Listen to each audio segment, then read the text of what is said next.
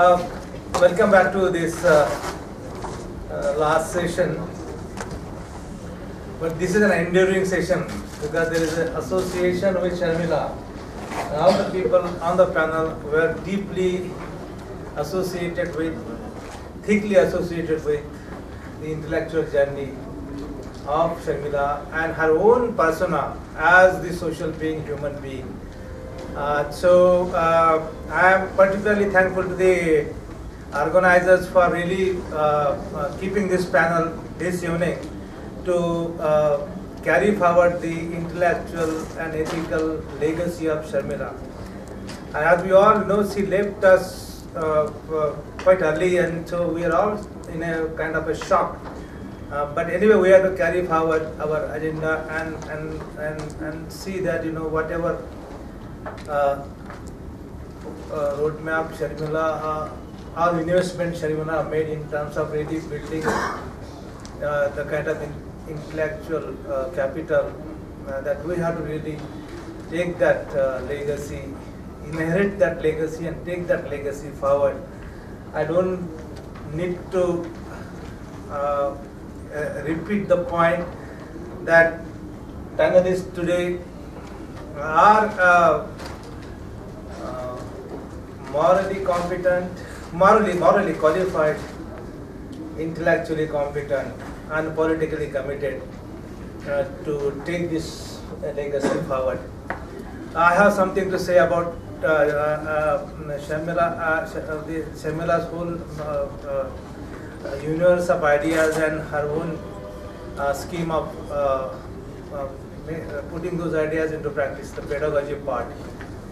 I mean, such an innovative pedagogy she developed to really make things easy, make theory actually easy. And test theories, all kinds of theories at the level of practice, defeat them, reject them, appropriate them, reconfigure them, and go ahead. So that was a very, very unique pedagogical tool this she used. And myself was actually the witness to this whole thing that she was doing. Almost 3 to 4 people in the small center of Savitribai Phule section Abhyas Kendra in Pune University. So I would, without losing much time, there's also some kind of a stupid compulsion on me and other friends to really catch the flight at about 8:15. So we are scared about traffic because we took about 1 hour and 40 minutes for some odd reason. Cinema doesn't believe in this, but it is the traffic of Hyderabad. Though no disrespect to traffic, but it is a problem. So I was actually asking Susie. Susie, as a tall person, always having her, chhatra on us, not chhatrapati, chhatra on us. But she refused to, and so I would somehow, if you permit me, I'll just go ahead and there is an order, and I will go by that order as suggested by the organizers. I don't want to really.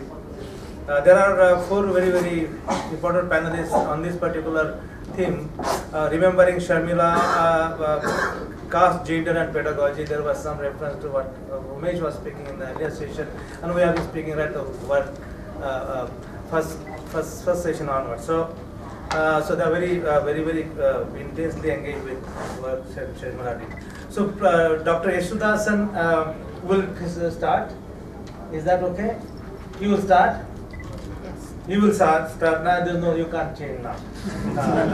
Then Susie will take over, and then Sanjay, and finally Swathy. Is that okay? It is okay anyway.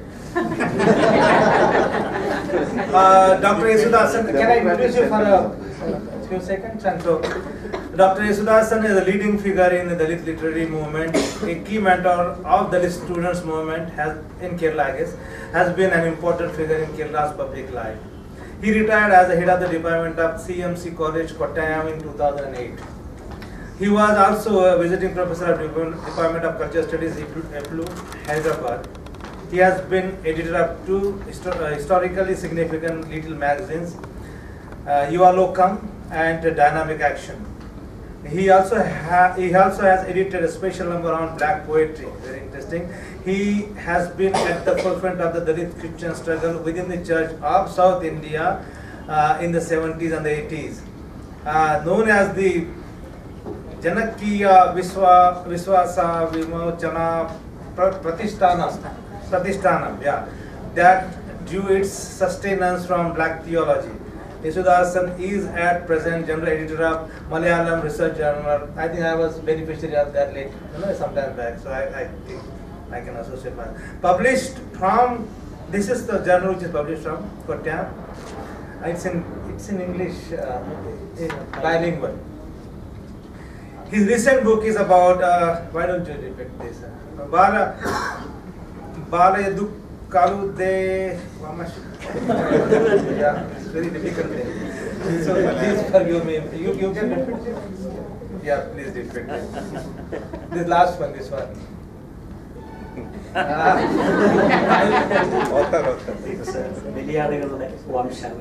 It doesn't make genealogy of the scapegoats. Very good, very good. Thank you very much. Yeah, so that's a very, very exciting bio of Yesudasan, and would you please make a presentation, and we have 20 minutes at disposal. I'm going to give 2 minutes more to Susie. Yeah.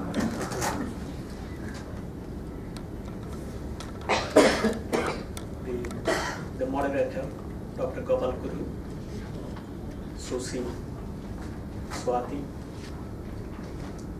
my dear friends. My association with Rege is reading her book, especially Writing Caste, Writing Gender. I am also interested in the question of the relation between caste and gender. And I think my first published article was on caste and gender.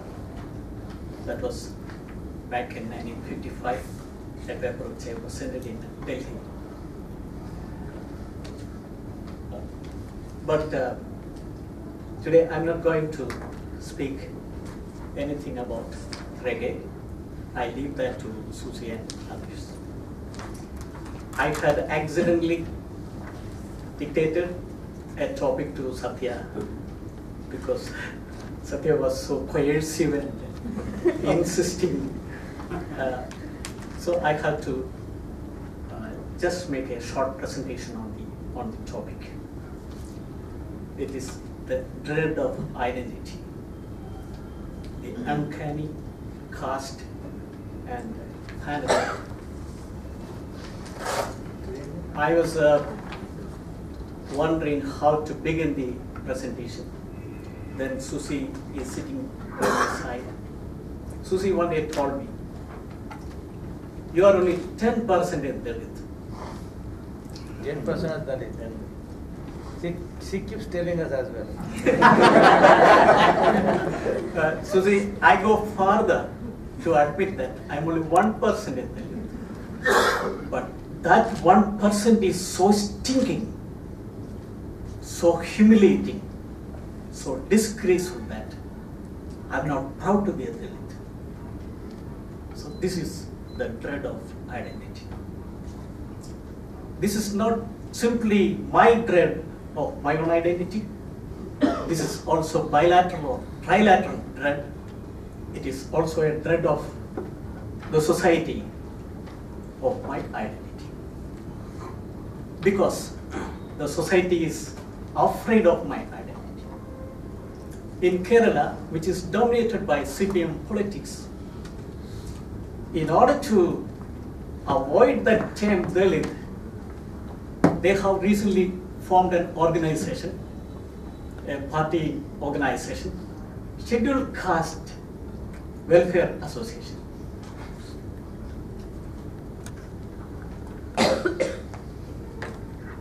In the case of the tribals, they didn't go by the state category.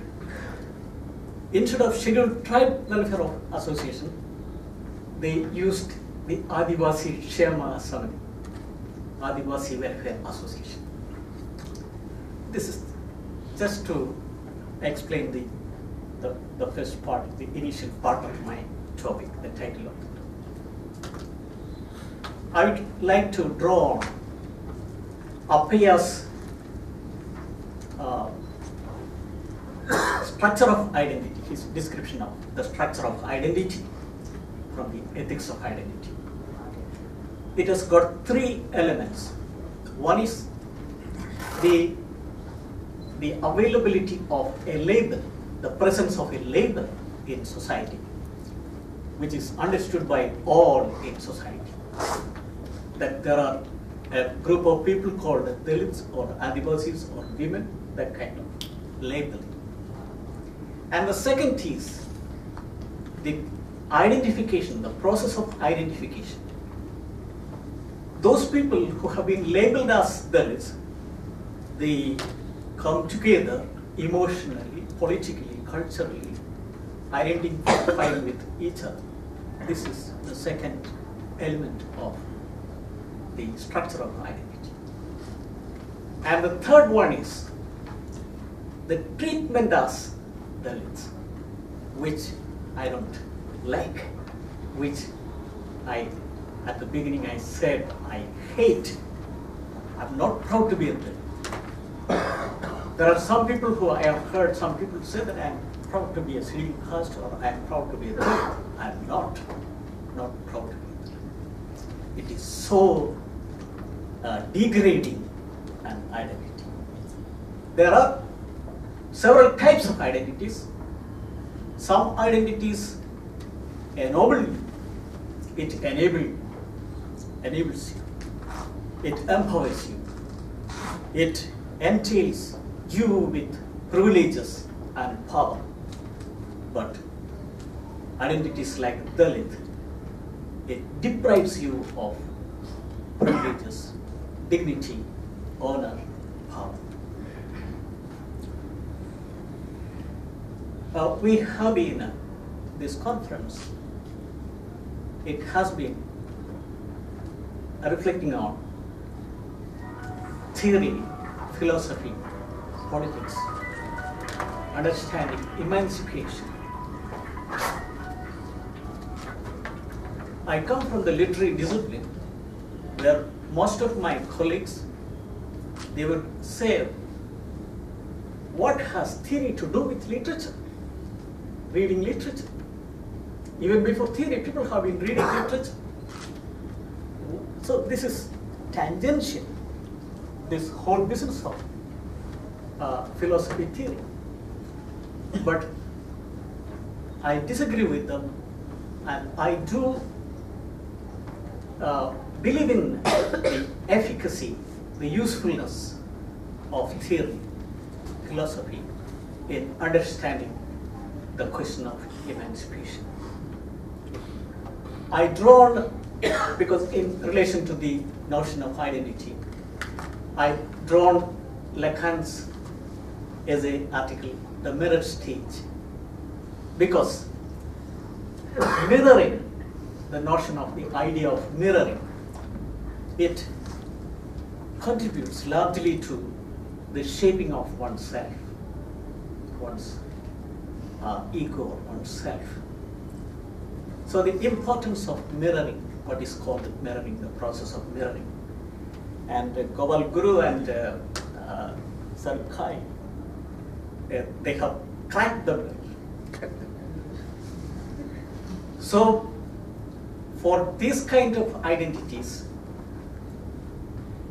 the mirror available is often a cracked mirror, the broken pieces, the splinters of mirrors. Despite the splinters or the broken, cracked mirror, still this mirroring is operating.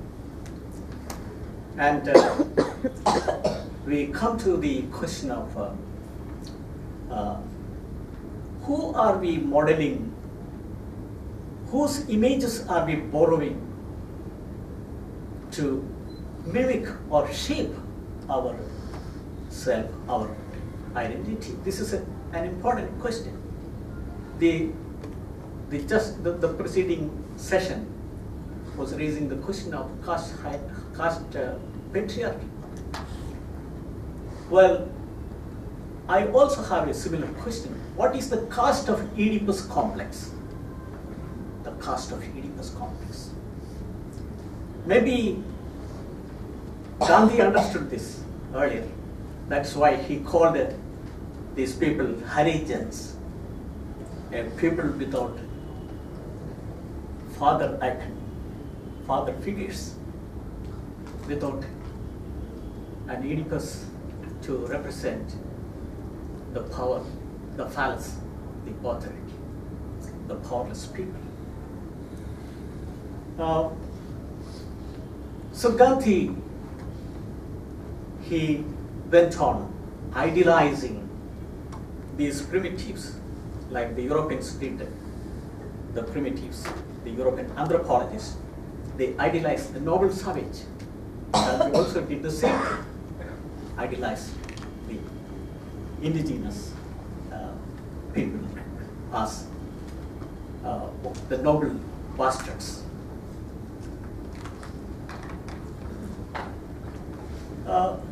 Lacan, he drew largely from philosophy, from phenomenology, from Husserl, from Heidegger, from the ethology, the study of animal behavior,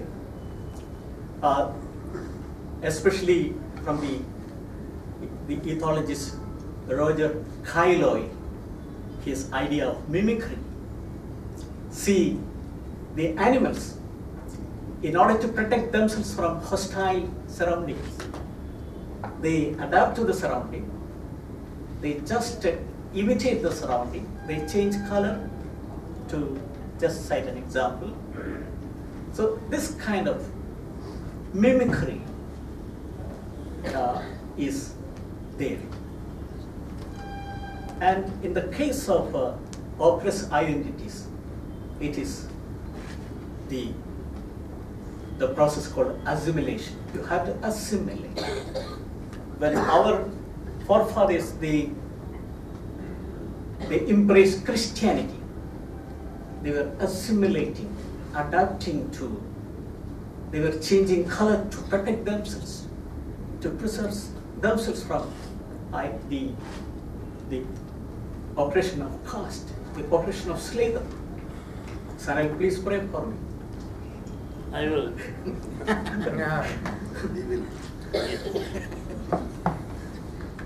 Because he is now deeply into the project of prayer. Prayer as force, prayer as power, prayer as protest, resistance. So you assimilate to a respectable image, a fascinating image, an attractive image. What are the attractive images among the Dalits? Gandhi said, no image, not even a single icon in Dalit community. So you have to imitate, mimic on the idea of the upper caste, the Brahmin, the Vishnu, etc. So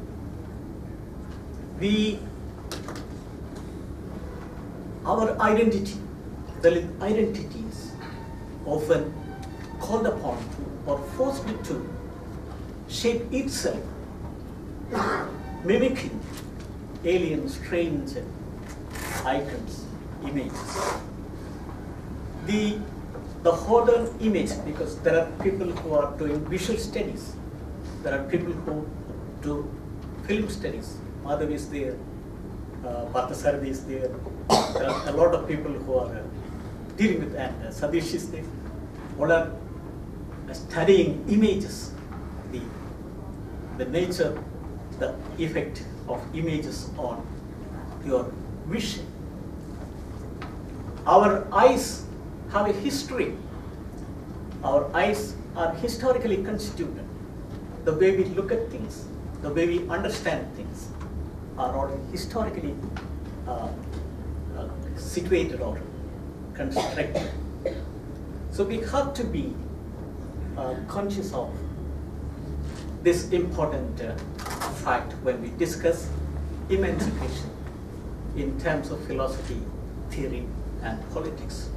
There is a politics of Laura Mulvey in her path-breaking article. She speaks about the various gazes, including the male gaze, the gaze of the camera, the gaze of the protagonist in the narrative, the gaze of the male characters in the narrative, all kinds of gazes. So these are all important when we discuss or try to understand the heterogeneity in the world of identities.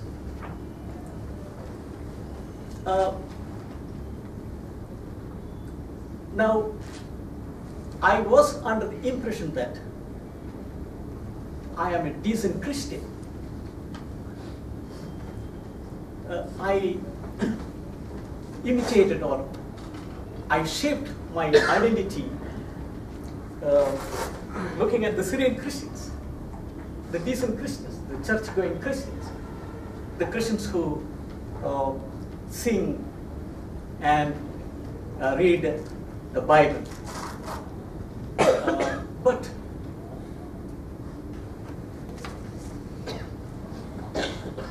this confidence, it was shattered on various occasions. I continued to be posited myself as a decent Christian by repressing a lot of things, a lot of very instinctive, natural attributes of myself. I abandoned certain behaviors. I developed new habits, new ways of speech, behavior, etc. But in spite of all this, the repressed often return to me. That is uncanny, the return of the repressed. A neighbor of mine, a neurotic woman, she's not neurotic, she's not known to the neighborhood as a neurotic person. When she is normal, she would never notice us. She does not have anything to do with us. She wouldn't speak to us. But when she's sick, she will just storm into our house. One day she came like that. I was sitting on the sofa. She came and sat by my side on the sofa. She touched me and she wanted me to give her something to drink.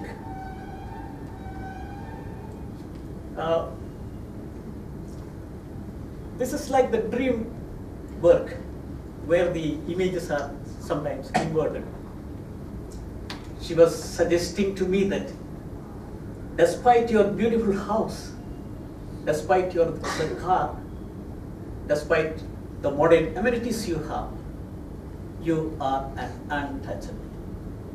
I cannot touch you when I am normal. So these are things which we call the unconscious. The unconscious is not a personal, a subjective thing. It is an inner subjective thing, something that lies in the symbolic order, connecting all of us. So that is why I began with the statement that this dread is not my own dread. This is a dread that we all share.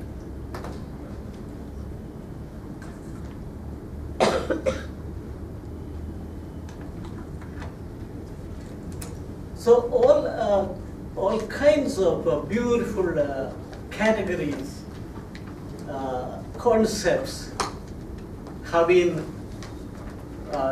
used, deployed to repress my reality, my truth, my real identity.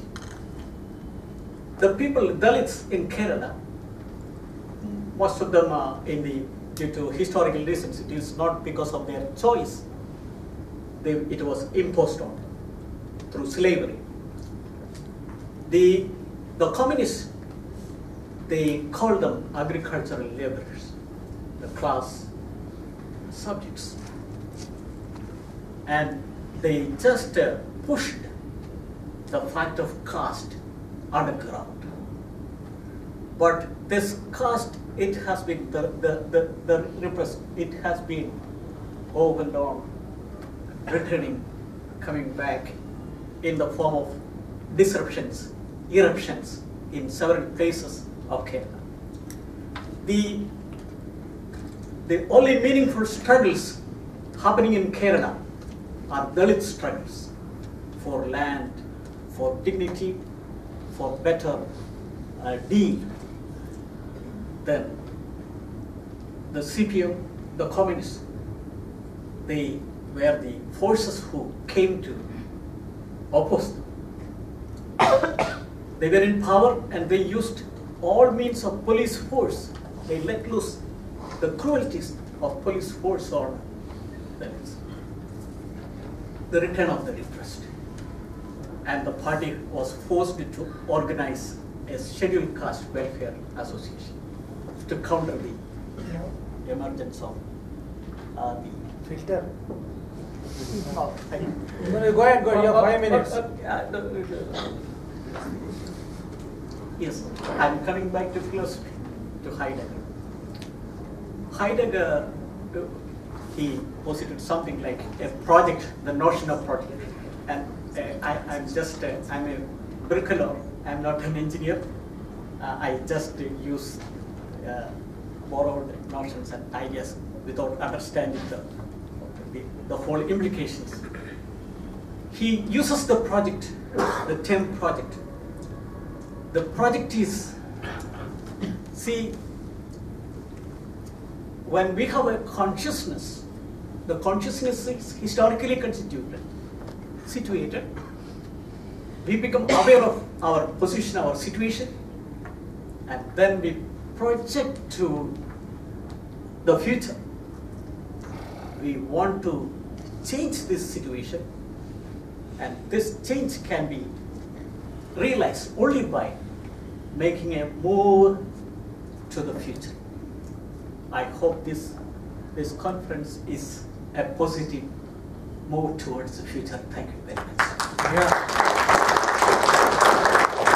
Dr. Yesudasan, one doesn't require more time to say important things. Yeah, if Susie said no, 5 minutes he should check more, and I was with the important filter here. But I must tell you, we will have a discussion on this before we take on to this here, because it's a separate thing. That's my suggestion. What do you think? We'll have a separate. Yes.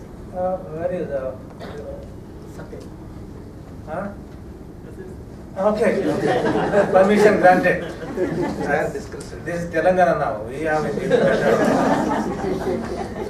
I mean, 3 points is making, and there is a connection to, there's a running thread. And I'm happy that you are making necessary connection between literature and larger philosophical groundings of this literature. So that's one important, very, very encouraging and healthy sign of this seminar, conference. What are those points? One is Antonio Appiah's ethics of identity, that 3 structures of identity. One was, from there you started, and you made 2 important points, and there are several points actually, but 2 important points are about your take on cracked mirror. Something which is so enlivening to our own imagination. We are talking about cracked mirror, and we don't have any full complete mirror, and our images are, no, it's an inversion. Actually our mirror is complete, full frame, intact, but it appears to be cracked. That's why the return of the repressed is to be seen in terms of the return this cracked mirror, which is re-signified with the return of the repressed. That's one important point. The other point is that came in Shah Rukh's presentation, the banality of the ordinary. And the evil is always ordinary. And in Eichmann, Hannah Arendt's Eichmann, the fellow is not rational, fellow is simply mechanically executing the orders of Hitler, Eichmann. And somebody asked him, why are you really executing the Jews? You have friends, you have family, you have sons, and still you are doing that. You don't have concern. No, I am not at all concerned about it. My duty is to execute them. Her duty is to say that you are untouchable. Though she is the beneficiary of your patronage. And that in Shahruk's also it has come. And so this is the biggest evil that we are facing. How to really get rid of this banality which is ordinarily available at every level of your sensibility and your existence. And it is patriarchy, it is everywhere you find this banality of evil operating and actually trying to become a trait and making it impossible to really go for the change. So that is another very, very important thing. The other one is about the process of contentment, about the identity question that you're raising is your identification becomes an illusion. You know, whether it is, and Sanar is making Christianity, Buddhism is still the possibility, they say. But your identification is an illusion. And that is not something you are actually wishing. But your experience shows that, no, it is not perhaps the right option. Just as it is not the right option to become a Dalit Brahmin. So, it is one. So, the processes of contentment. Why is this banality so hostile? The evil is so hostile that it contains you from within, doesn't really allow you to explode in your own different, generic identities.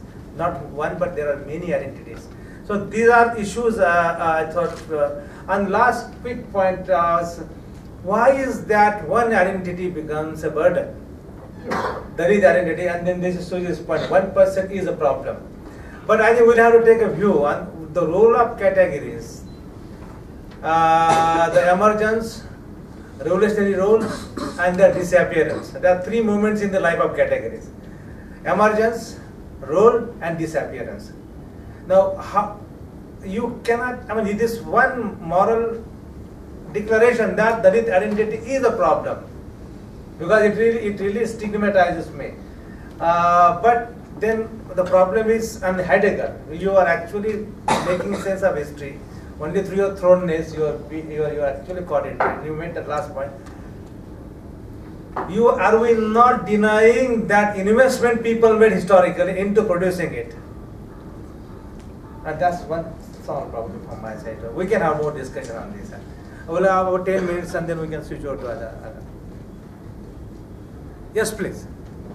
Is there somebody who feels urgent about it? I felt urgent, therefore I made 4 points.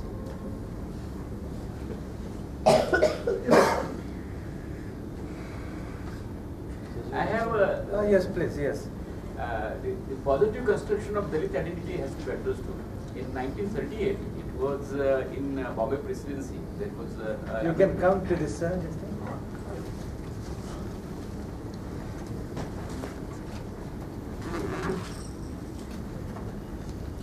The amendment bill was came, and there in local self-government the reservation was given to Dalits, and that is SC/STs.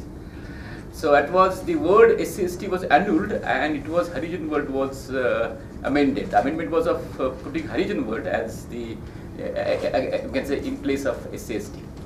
So there was debate in Bombay Presidency where Ambedkar and Gaikwad took a part, where you have to find that this SC/ST, the translation in Janta is Dalit. So there is a positive construction of Dalit identity. I will cite 2 examples as Dalit as vanguards of class rebellion. One, there was a rebellion which took place in Konkan, where the Kunubi peasant, then the Agri peasant and Mahar peasant both united against the Khoti system, and courts were majority of courts were Brahmins. And the struggle was led by the Mahars as vanguards, and the identity was Dalit. I will cite another example of Dalit as a positive construction. Is at the same time it was state dispute bill, and at that time it was a large kind of, you can say, protest organized in Mumbai, and the vanguard was Dalit. So Dalit as a positive construction, as by Dalits, and Dalit as a negative construction by Brahmins. So what we will choose? Yeah. So we should choose the way we are constructing our identities, and we should not give up the kind of, we can say, identities within which we are struggling. This is very important identity which has given us a subject, a democratic subject, which this Dalit identity which has given us a certain kind of, we can say, subject which is going for emancipation, fighting caste, fighting gender, fighting caste patriarchy. This is the positive aspects of the word Dalit. So why we should somehow so offensive about the identity called Dalit? It is so constructive and so positive. Okay. Can I have it? I think I have seen them first and then you. Madhav, Ravi and Rajesh. I'm sorry. Thank you, Yesudasan, very thoughtful paper. I'm wondering, actually, in relation to the earlier Professor Bagre's paper also, there was a question which I think Sunita put, and I think that had to do with the context, right? Why should something like Brahminical patriarchy matter? You know, that kind of a question. It's a serious question. And when you said project, I felt there was a little commonality there, which is the question about thinking the whole, which, that is, not only thinking of the image, say the project of the Dalit, but the whole, the entire thing, thinking the image of the other also. I mean, that is, not emancipating the other as a project, if you like. It is there. Yeah, you know, it should be, I mean, in the sense that there is no, it's difficult to conceive that it can be isolated from the rest. So in that sense, that, how we would like to think about that. Ravi? You come here. Sanjay? You are displacing so many people.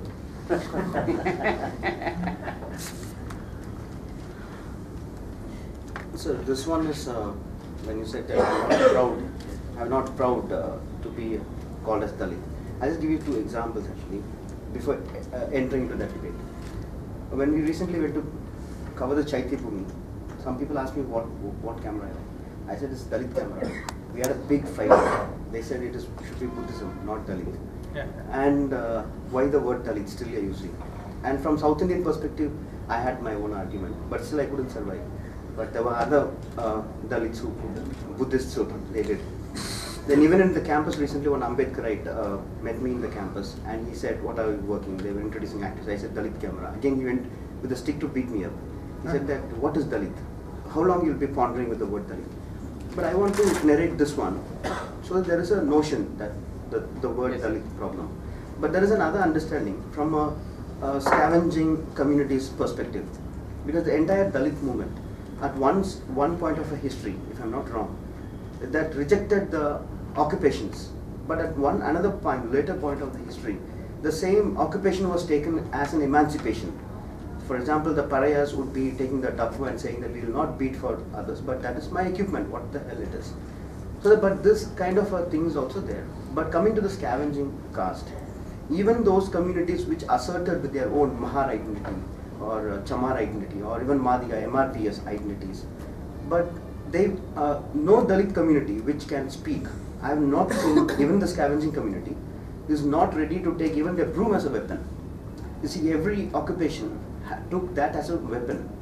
So that I mean to say that this the Dalit identity itself, though we talk about one angle, which you generalizely say, in a larger perspective that Dalit word is an untouchable.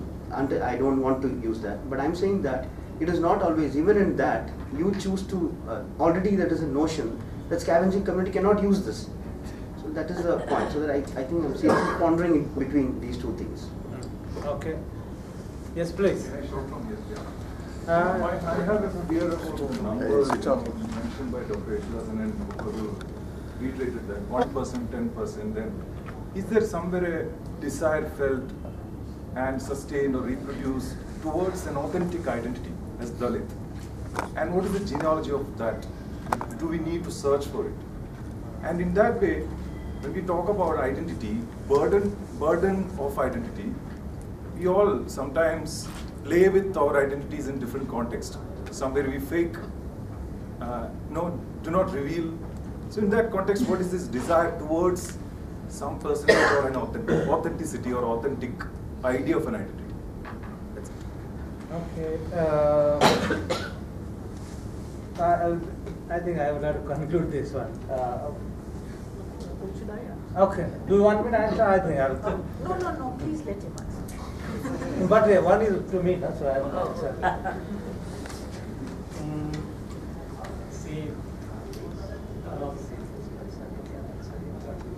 See, the best way to advance knowledge is through polemic.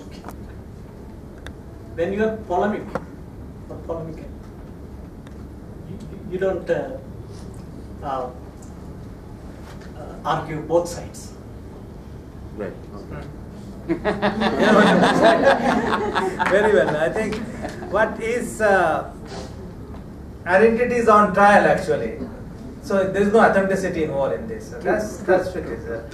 Not that I wanted to put it on trial, but it is there on trial. And then the ethics of authenticity is something much deeper and much more difficult thing to really hold on to.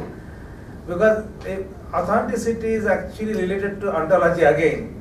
And that means you are authentic being, that means you have some kind of ontological relationship between conviction and its description.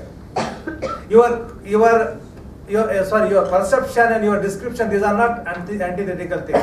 What you pursue is honestly described, and there is no asymmetry between the two. And that is the big challenge. And therefore,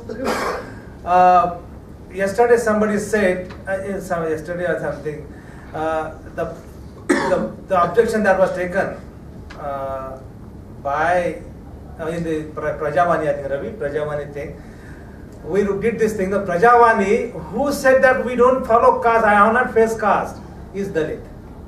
Whereas others were saying that we are actually practicing caste, all the upper caste.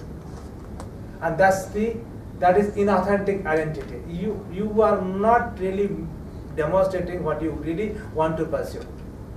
And there is kind of a very, very tragic containment. So therefore, your identity on trial can become either a tragic or a comic. And most of the time, and cinema studies, Dalit identities are comic on the television. They are projected as such. And therefore, should we really pursue? And Dalit has a different universe. So I think, but this is, he is not speaking out, but he is as a fresh, this Harijan, Oedipus, that's something new to me actually. And I always had something to do on Harijan. But then feminism, it has implication for feminism actually. And you can actually critique Gandhi taking this. So thank you very much, Dr. Yesudasan, for your very, very insightful intervention at this point of time.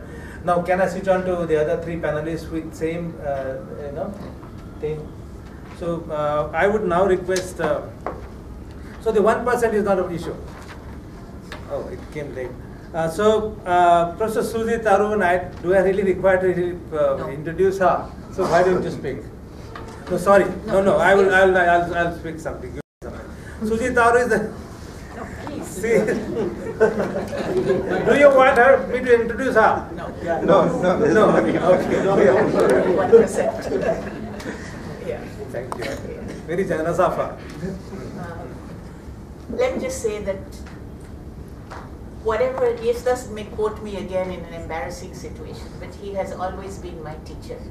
And as you must have all felt today, that there was something that reaches out and grabs you and touches you in the way he thinks. And I want to thank you.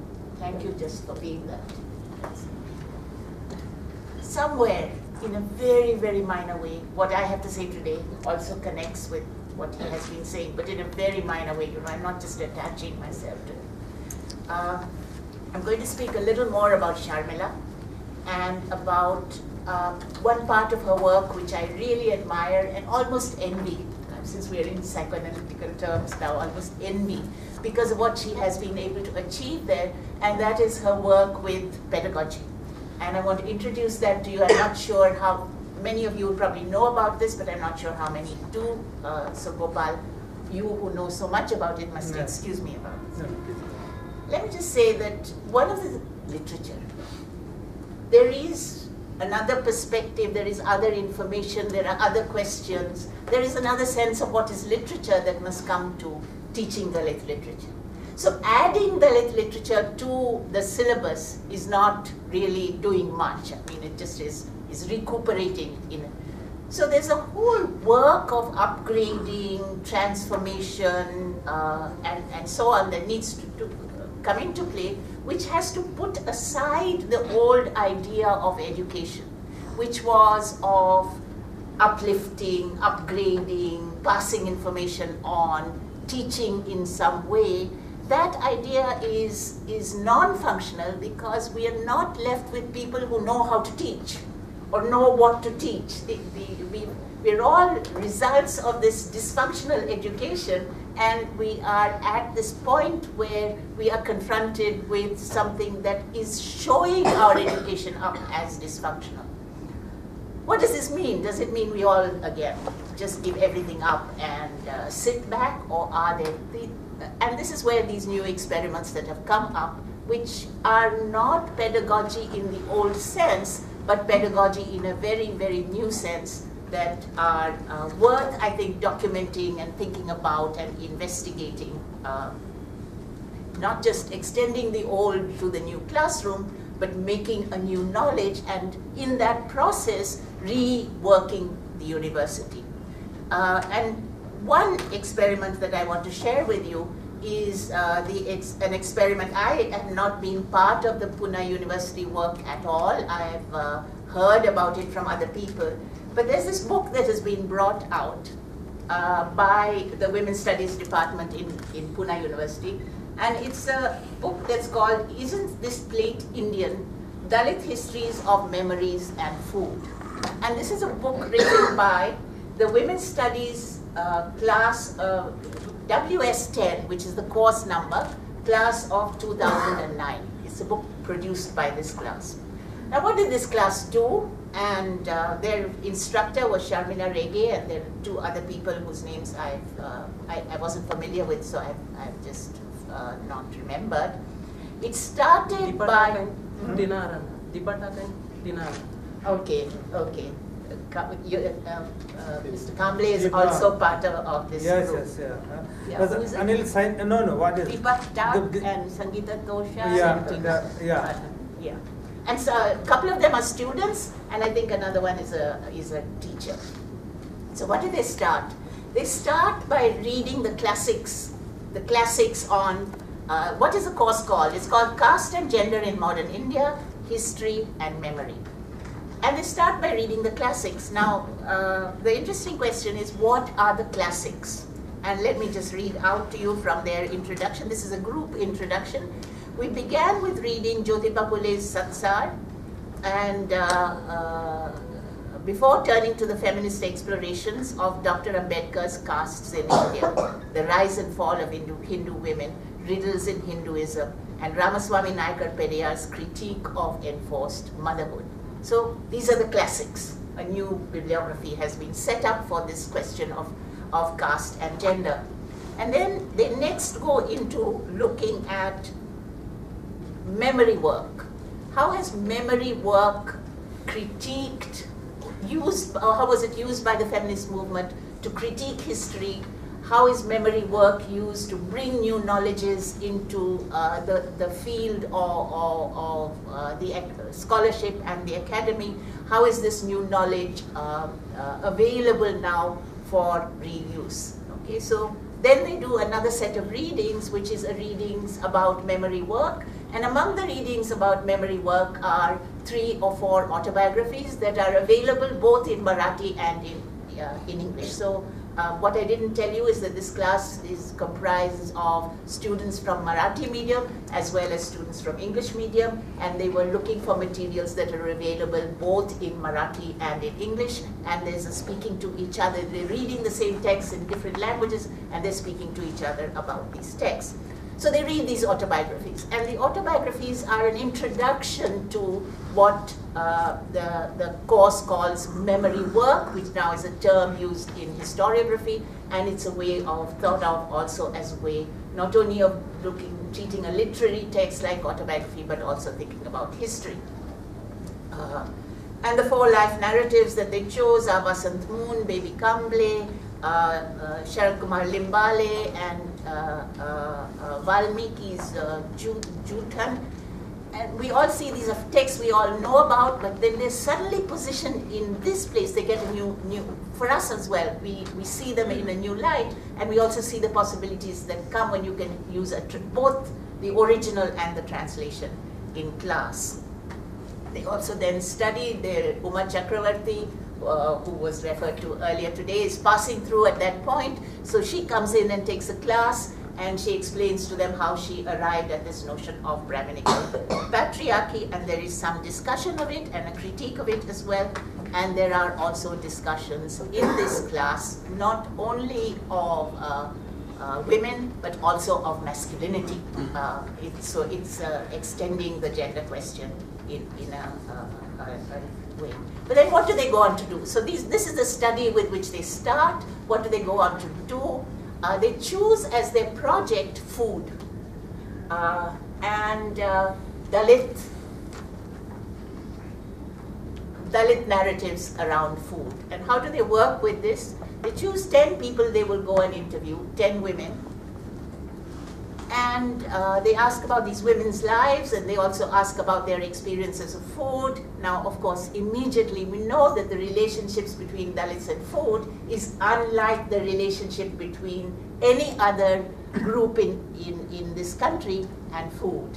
That you're coming across a new kind of understanding of what is hunger, what is the kinds of foods that are available, what are the practices around food, what is the humiliation involved in food, what is the delight involved in food. Everything has a new kind of aura around it. They interview these people, and there are biographies that are included in this. The biographies are in Marathi, and they're also translated into English. And they take from each person a recipe of what she likes to cook best. And there's one man as well, the recipe of what he likes to cook best. In the meanwhile, they go to the bookshops in Pune, and they look through the shelves, and they look at the cookery books. So they're doing original research. They look for their archive of, they're doing a cookery book themselves, so they search out an archive of cookery books, and they do a critique of the kind of cookery books that are available on the shelves in Pune. And then they come back and they put this material, they write it up, they have to, what has been recorded has to be written up, it has to be translated, they create a kind of introduction to this activity. There are reflections on memory work, there are reflections on caste and gender, there's reflections on food and the politics of food, and they write all this up into this extremely engaging document with small introductions, and the document is partly in Marathi and partly in English.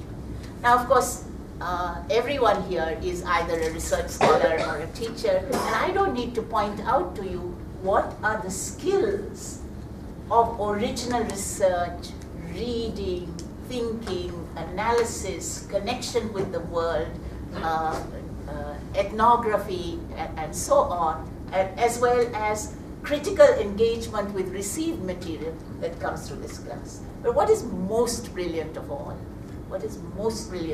as far as I'm concerned in this class, is the fact that this is a task that the actually existing student can do with enjoyment, all right, and learn something from it. How does that calibration, where the calibration that allows you to produce a task that is doable and from which you can actually learn and train yourself. So I'm sorry, we didn't have time to learn more from Sharmila's experiments. I think these are, in one sense, an inheritance which we have to take forward and work with further. And I want to say again that I started by saying Yesudasan will always be my teacher, and I want to close this by saying that there is a sense in which these books, these little works by Sharmila, are also teaching us how to be teachers. Let me add, we can learn from each other. Yeah. Can I put it up now? Thank you, Susie, and you could have spoken more. I'm sure you have so much to say, and but you are also concerned about others' intellectual well-being. So you just finished before time, Susie. Oh, good. Before time? 2 minutes, huh? Okay. The point that she is raising for all of us to ponder is about this, her critique of old-style pedagogy, which has to be thrown out of window. And I agree with her. I mean, this is so dysfunctional that we just can't produce anything meaningful out of this. And actually, we can deploy this pedagogy at the cost of really distancing ourselves from both the content and the people who hold this content. So that's a very good warning. And then the other one is, and then she is situating the whole new pedagogy of Sharmila in terms of the deficiency and limitations of the old pedagogy. We feel it very earnestly in Delhi, and my friend from Delhi will agree with me. We are also constructed in such a way that we have no connection with what is happening with food and other things. You get our language straight away from France and Germany, and not so much from America and England, but England and France. That's it. And we have our recipe is different. Not yeah, so. And the other point Susie is making is about the institutions are performed by people both inside and outside. That's a wonderful line of thinking. And certain amount of, and then she is qualifying performativity as it is showcased is not the performativity we are talking about. We are actually performing in order to really search meaning both in ourselves and also enrich the meaning of institutions. So that's a much more transcendental meaning that we are looking for. So that is another important point Susie is making. And I must thank Susie for really making these two important points in the context of remembering Sharmila and in terms of her very, very innovative pedagogy. I have something to say, but I don't have time at this moment. I'm so kambakat that I can't really speak on her today. But now I'll request Sanjay, you are now you want to. I need to introduce Sanjay. Sanjay has been our student, and I spent little time in Pune University, and actually a good time in Pune University when Sharmila was around, her team was around. Sanjay was a student, and Sanjay came from the background where you have this kind of the term that they say, and I'm just using that term with everybody's permission. University is normalized structure run by rules set by people who are elitist. And therefore, whosoever is coming, OBC, Dalit, Adivasi, minority, to the structure, they are lawless, but they are lawful as well. So that unruly, as you were mentioning, is the one, and a lot of students from Marathwada and Vedasva now are storming into the citadel. The script is being changed in Pune. Sanjay is one of those students who's changing the script in Pune University, and I will read his little biography, CV. Sanjay works at the Krantijyoti Savitribai Phule Women's Studies Center at the University of Pune, and as part of this center, this team, he had been closely associated with Professor Sharmila Rege, who joined the center in '91. He's doing his PhD. Is it over? No, he's doing his PhD. I thought it was over. I'm anticipating. Caste, class, and gender in Maharashtra since 1970s, with special reference to Comrade Sharad Patil and Gail Ahmed and Rao Saab, very difficult.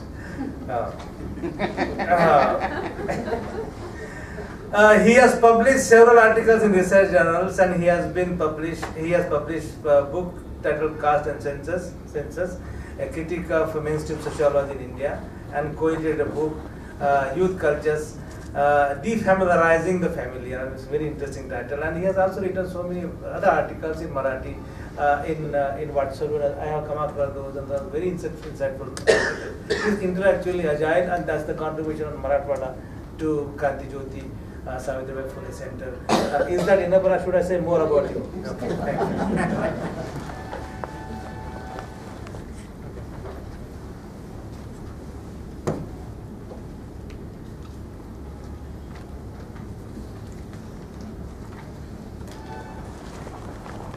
I am presenting my paper on Sharmila Rege's contribution, organic and dialectical relations with study, theorization and lived social processes. In the absence of Rege Madam, it is a very sad moment to speak and listen to her. We have never imagined this type of the sad demise of her. In last some years, we lost some very important intellectual scholars like Bina Muzumdar, Lotika Sarkar, Baburao Babul, Professor Ram Bapat, and recently Om Prakash Valmiki and Namdev Desai. But I am very thankful to organizers of the seminar by keeping this special session on remembering Professor Sharmila Rege, Caste, Gender and Pedagogy. Sharmila Rege has influenced 2 generations in Maharashtra and outside, who dedicated to transformatory politics and believers of social responsibility. She was the symbol of civilized, ethical and good educational culture. She was not only an extraordinary scholar, writer and teacher, but also friendships nurtured by her are a precious treasure for her friends and acquaintances. Along with being loyal to her own ideological stand, she dedicated her entire life for students, endowed with rationality, modesty, conscientious stance and empathy. Rege Madam was distinguished in Dalit as well as non-Dalit community. Affection for her is a matter of honor and contentment for many. I was amazed when Professor Sharmila Rege, who was head of the Department of Sociology, decided to join as director and reader in Krantijyoti Savitribai Phule Women's Studies Center, University of Pune. In hierarchical institutions such as university, a scholar established in the mainstream discipline switching for lower positions shows her commitment towards women's studies. There is a tendency among scholars to identify an area which is fashionable as it extracts more funding according to the topicality of the theme. Sharmila Rege engaged her academic pursuits as a genuine endeavor which she felt by her heart to, putting caste in the feminist framework and engaged with it critically without undermining the contemporary socio-political process in her perspective. In her short lifespan, she wrote many landmark works. Since days her as student, she had an inherent spirit of researchers. In the introduction to the book Sociology of Gender, published in 2003, Sharmila Rege talks about how sociology is critiqued from feminist thoughts. While talking about change in sociology in 60s and 70s due to feminist frameworks and studies, Rege talks of how feminist awakening took place all over the world, how established the discipline of sociology was looking at opening up of social sciences, and how it was ghettoizing women's studies in the framework knowledge of the women, by the women, for the women, is shown by Rege. Taking a review of previous reports, how the Dalit and feminist movement and knowledge acquired through movement was banging the doors of knowledge in sociology, it's underlined by Rege. Sharmila Rege used to say that if one wants to think about society and act on it, one can't forget the reference of caste, class and gender. While teaching to the students in sociology and women's studies, gave a new perspective to understand theory, concept and analysis, urging students to take a stand while analyzing. Researchers, professors and students from other universities and colleges have benefited from her knowledge, guidance and diligence. She insisted that one should not ignore the complexity in society and the multidimensional social reality. She used to say, persons or organizations should be firm while taking any stand, but that firmness should not mean obstinacy. In last 2 decades saw the emergence and assertion of separate Dalit Bahujan women's movements, both at the national and regional levels. This assertion against their exclusion in political and cultural spheres sought to transform Dalit and feminist politics in India. In the same decade, anti-Mandal protests saw upper caste youth mourning the death of merit and publicly endorsing endogamy. The reproduction of caste in modern spaces like universities, bureaucracies, and women's movements and studies was thus apparent. The assumptions about caste identities being private and personal were called into question, and serious challenges posed for understanding caste and gender in contemporary India. Located within this context, Writing Caste, Writing Gender brings together extracts from Dalit women writers of Maharashtra. Sharmila Rege's Writing Caste, Writing Gender creates a milestone in the approach of looking at history from below, subverting the overpowering voices of Brahmanical patriarchy. Her last book, published in January 2013, Against the Madness of Manu, brings together Ambedkar's writings on Brahmanical patriarchy, producing Ambedkar's scholarship as an indispensable, invaluable resource for feminism. Sharmila's work has opened up the hot lines between caste and gender in ways that are not amenable to easy resolution. Professor Pratima Pardesi, a well-known feminist activist, is absolutely right in saying that Sharmila was an exemplar of how to continue selfless pursuit of truth and knowledge and apply the products of knowledge to the everyday life of the common people. Sharmila's real contribution lies in her drawing the critical feminist discourse into the Dalit movement and the feminist movement. Sharmila untiringly endeavored to avoid the ghettoization of the Dalit and gender questions and to get the Satyashodak agenda into the mainstream of social science discourse. To achieve this, she tried to build bridges with the Dr. Ambedkar Academy, the Vidrohi cultural movement, the Satyashodak Vidyarthi Sangatna, and became organically linked to them all, not just as a sympathizer but as a real activist, one with them. Phule Ambedkarite methodological perspective. While calling herself Phule Ambedkarite, she developed a feminist methodology on the basis of her principles of prajna, friendship, empathy, and justice, which she also used in her dialogue with others. Afterwards, in 2008, she included Phule Ambedkarite perspective in teaching and accepted them as prajna means critical understanding, empathy means sahabhavna, love and freedom. Her curiosity, erudition, and dedication were not limited to academics. Scholarly curiosity or exercise was not the only foundation of them. The impulse for all her philosophical and intellectual efforts was fundamental transformation in social relations. She believed that if one wants to give meaning to life, then one should repudiate individualism and egoticism. To change personal and social relations was her belief. If this is to happen, social equality, justice, and democracy should be established. Differences based on class, religion, caste, and gender should be eradicated. To end classist, racial, casteist, communal, and patriarchal dominance, there is no other option than socio-political struggle, was her firm belief. She believed that while building the movements and organizing agitations, it was foundation of knowledge, and knowledge production is itself a movement. She did not agree to the distinction between movement, academic theorization, and practice. She had not limited her understanding of the interrelation between theory and practice in writing, but internalized it to all facets of her life. Prime contribution of Sharmila Rege was the building of the center, which ideological energy to all disciplines in university and to Satyashodak Vidrohi Dalit Bahujan women's movement. Sharmila Rege, in her article Feminist Pedagogy and Sociology for Emancipation in India, believes that feminist pedagogy explicitly confronts the popularly understood divisions between public and private, between reason and emotion, and legitimizes personal experience as an appropriate arena of intellectual activity.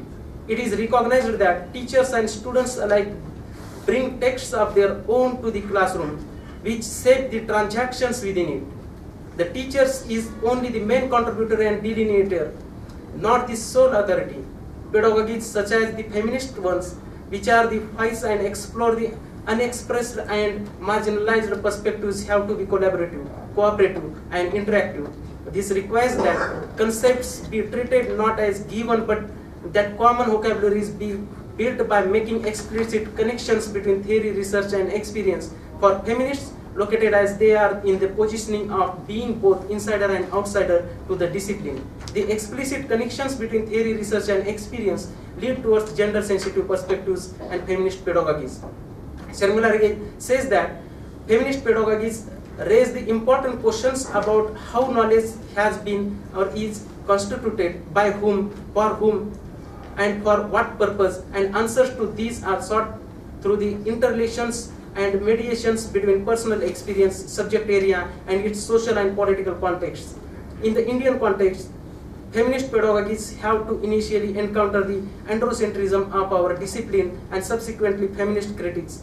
Further, as sociologists trained in English with little indigenous feminist theoretical discourse to base ourselves on, it is not easy to locate oneself amidst contestations of caste, classes, patriarchies, and communal identities. Standpoints that homogenize women as an analytical category do not hold ground in the Indian context. A feminist standpoint of interlocking operations that would recognize the complex mediations between caste, class, ethnic, and gender operations would be more connected to the living and the concrete. In a multi-caste class religion classroom, a conscious attempt needs to be made to give political value to daily life. That is, feminist pedagogies that we underline bring up a series of issues pertaining to vulnerability, authority, and power in classroom.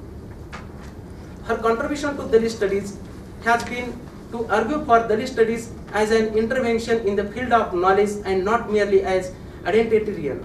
She has argued therefore that Dalit studies pushes one to relook at the conceptual, theoretical, and methodological frameworks of social sciences in general, drawing on theoretical contributions and perspectives from the academic borderlands, territories that lie between activism and academia, where knowledge claims of multiple marginalized groups intersect, converge, and contest. Sharmila Rege has crafted a rich and productive challenge to mainstream sociologies of gender and caste. She has brought passion and political commitment to her efforts at engendering sociological discourse in India, pushing gender studies beyond simple disaggregating or pluralizing approaches towards a fundamental and ongoing reconceptualization of disciplinary units, boundaries, and structures. Sharmila Rege's contribution lies in unpacking essentialist categories that make up mainstream sociological and women's studies scholarship, and in her painstaking work to historicize and situate the interlocking structures of operation in the working of gender, class, and nation. She has explored discursive modes and strategies through which these structures are constructed without neglecting their historical and material underpinnings. I will skip some of the points. Yeah, those comments you can skip. Classroom was the Sharmila Rege's scholarly concerns have grown out of and been informed by anti-caste and women's movement of the past decade, and her efforts have been to bridge the gulf between these arenas by bringing the perspective developed in these moments into the academic moments through publications, teaching, and curriculum development. Classroom was the target of transformation for her. Acquisition of knowledge, dissemination of knowledge through new research, and ideological recharging of the progressive movements was the aim of her life. She worked for it till her death.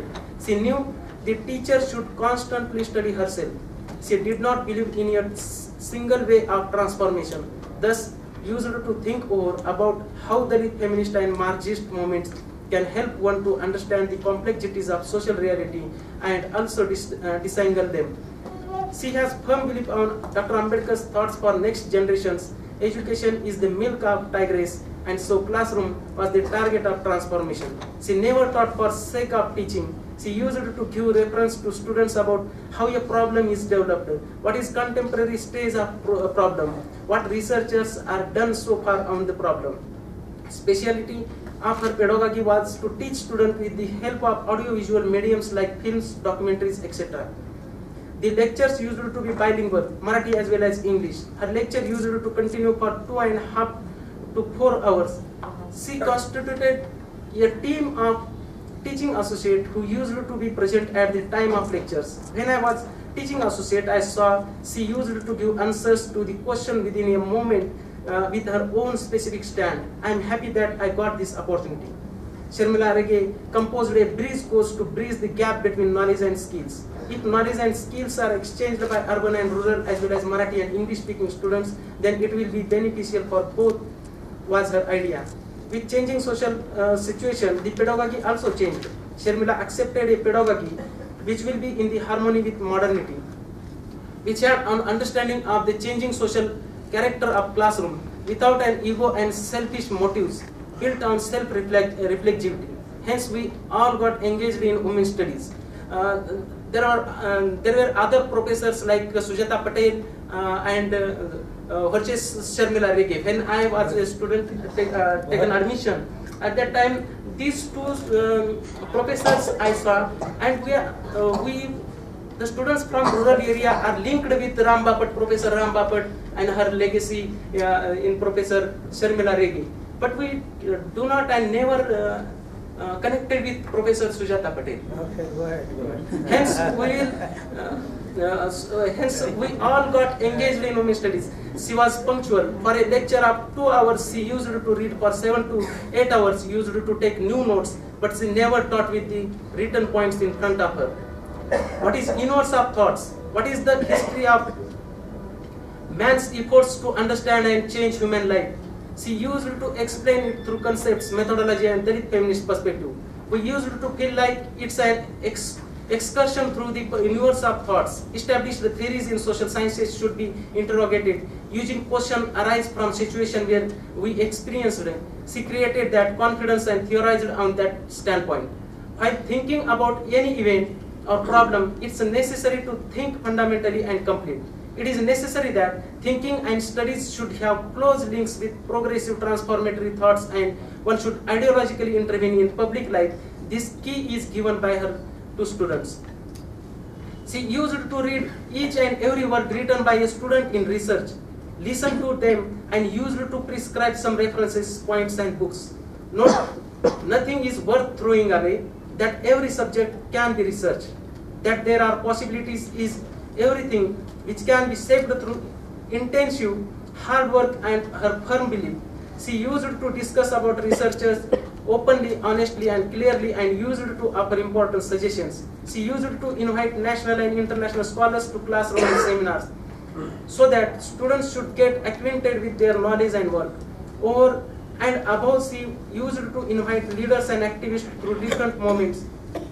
She was yearnings to deliver knowledge to students and to enrich them from different streams. The universe of knowledge in women's studies should be enriched and made accessible for Marathi readers. Hence, she translated key works in Marathi.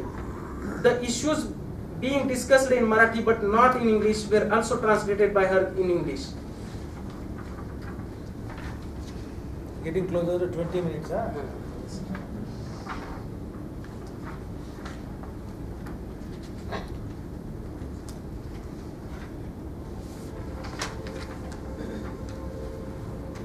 Dalit feminism, she has faced a virulent critique also. Dalit feminism, popular culture, and higher education were her favorite topics. She faced a lot of critique on her Dalit feminist standpoint. She was part of editorial team about social edition related to the women's studies in Economic and Political Weekly in March 2013. Her editorial writing faced a virulent critique. It was said that this editorial is stealing Dalit feminist voice, but though she was not Dalit by birth, she accepted Dalit feminist perspective and was proponent of it. The critics should understand that it is easy to take down non-Dalits through such criticism. In a Diwali magazine, Sharmila Rege argued, in the wake of 21st century international feminist perspective generated from Dalit women's struggle, and their programs will be the only emancipatory standpoint. She has done a very important study of Dalit and Dalit feminist movement in India. By suggesting Urmila Pawar to write a book on Dalit women, Sharmila Rege organized a workshop for publishers and authors of book, where I discharged the function of coordinator. All the Dalit women writers were congregated for the first time. Many of them had seen University of Pune for the first time. She did not talk in the workshop to give opportunity to writers to talk. All were given opportunity to talk, including Rao Said Kasbe, Vidut Bhagwat, Pratnya Daya Pawar, and Manohar Jadhav. She declined to write preface for book and insisted writer Urmila Pawar should lead the torch. When Chaya Datar wrote an article, Non-Brahmin Renderings of Feminism in Maharashtra, is it a more emancipatory force? Raised questions about Dalit feminism and pleaded that ecofeminism is more useful than Dalit feminism. Then in counter, Sharmila Rege strongly defended their position through article Real Feminism and Dalit Women, Scripts of Denial Accusation. Sharmila Rege has forwarded an important Dalit feminist perspective in India. Sharmila Rege asserted that colonial reformist movement had tried to enhance the situation of oppressed sections of society on the basis of caste abolishing judiciary. Post-colonial feminists overlooked this fact and highlighted how all reforms were Western. Consequently, theoretical scholars belonging to this tradition have remained estranged from colonial Phule Ambedkarite movement. They then see the new Dalit feminist voice as just another difference in the difference framework informed by postmodernism that overlooks the crucial questions of inequality is Sharmila's main argument. It will be erroneous to frame Dalit feminist voice. Yeah, you can read some important paragraph, you can read and just conclude. You want to say something? You have said so many important things now. You want to say something finally? Something you written? If Sharmila did not like something or disagreed, she used to react with forbearance and firmness. She never used a tone of dislike. Reaction has never shown ego. Contrary, other person never felt hurt. She had knack to show disagreement without hurting others. She was inclined to forming contacts with people and nurturing them. She used to ensure that nobody is getting hurt because of her. She never emphasized the fact that she is a scholar and she never expected compliances. But she always guarded her self-respect. She was a scholar deeply aware of the nuances of situation. Sharmila's diligence, reflection and reading were astounding. In this era of specialists and super specialists, depth of the knowledge in some specific field goes on increasing, but awareness of the broader and interrelation between different subjects goes on diminishing. It may create hurdles in creation of nuanced understanding of the life, society and universe. But Sharmila Rege always had this comprehension, and thus she was always conscious about the developments in many disciplines and their effects on human lives. Hence, she contemplated on what should be pedagogy and how to achieve correlation of gender studies and sociology, gender studies and cultural studies, and gender studies and Dalit studies. Sharmila Rege used to ask after students as well as their family members. She used to take precaution that nobody should feel uncomfortable or face difficulty. Because of this temperament, relations with her were always affectionate. Dialogue with new generation and affection with older ones was a facet of her personality. She had a huge circle of acquaintances. She befriended many with her tolerant and honest nature. Everyone around her used to feel that he or she is special for her. Only few people can achieve this. Sharmila was my friend and teacher, director, supervisor for last 10 years in Pune University. I will.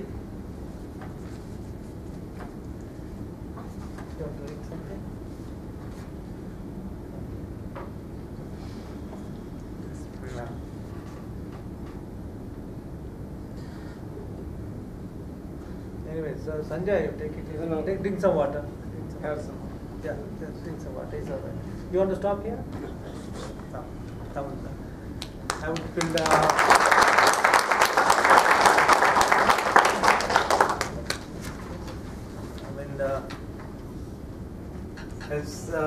It's difficult to make a presentation about some scholar who is so dear to you.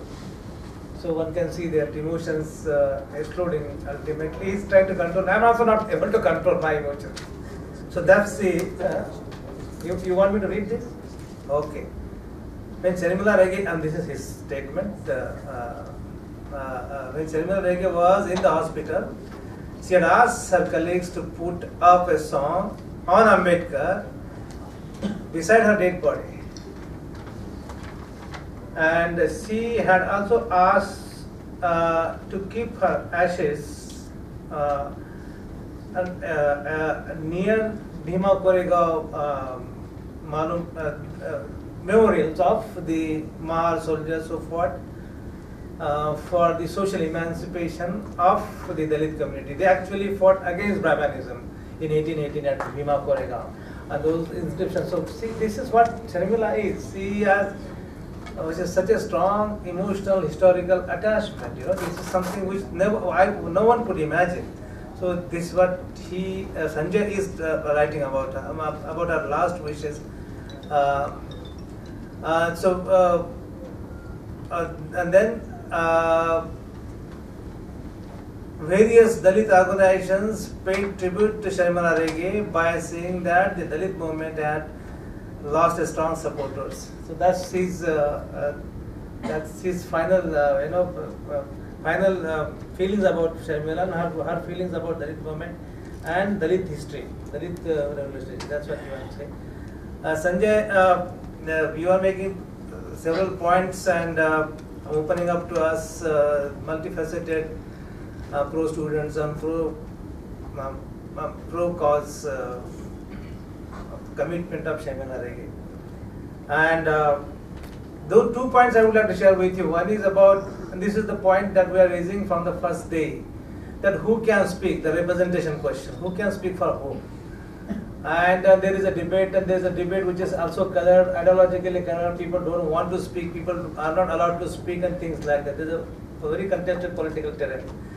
But one thing I should share, and Sharmila and Pradeep and Umesh and Devendra, all the Marathi people agree with me. Of course, Aparna, that Sharmila enjoyed the rare distinction of being the organic intellectual. That everybody accepted her across caste. And this was actually a very rare quality. And then you can see that obituary is, made by people coming from different corners and with different ideological backgrounds. This is something which is a very rare thing that one can achieve in one's lifetime. And lifetime which is actually intersected by so many other impulses. The other point is to learn from Sharmila is to whatever one could gather from Sanjay's presentation was about the new pedagogy, how to separate ideology and intellectual epistemological pursuit. How to separate being politically correct and being politically active. And I actually learned it from her. Because most of the time, and in JNU of course is a very prominent example, ideology doesn't allow you to do anything. It really is so disabling. You are already always constituted by these ideologies. But she says she is not saying goodbye to ideology. But that comes only later. And what a Dalit or a minority or Adivasi or anybody is supposed to do is to really be ideological, but suspend it. She would say, don't come to my class with slogans. Read. Make an argument. And that was her very important contribution. Let us not pamper Dalit students or any student with these ideologically syllable and slogans. But we have many of them in Pune, because Pune is the center of power. So you have people jumping around. They have slogans and solutions, but they don't have arguments.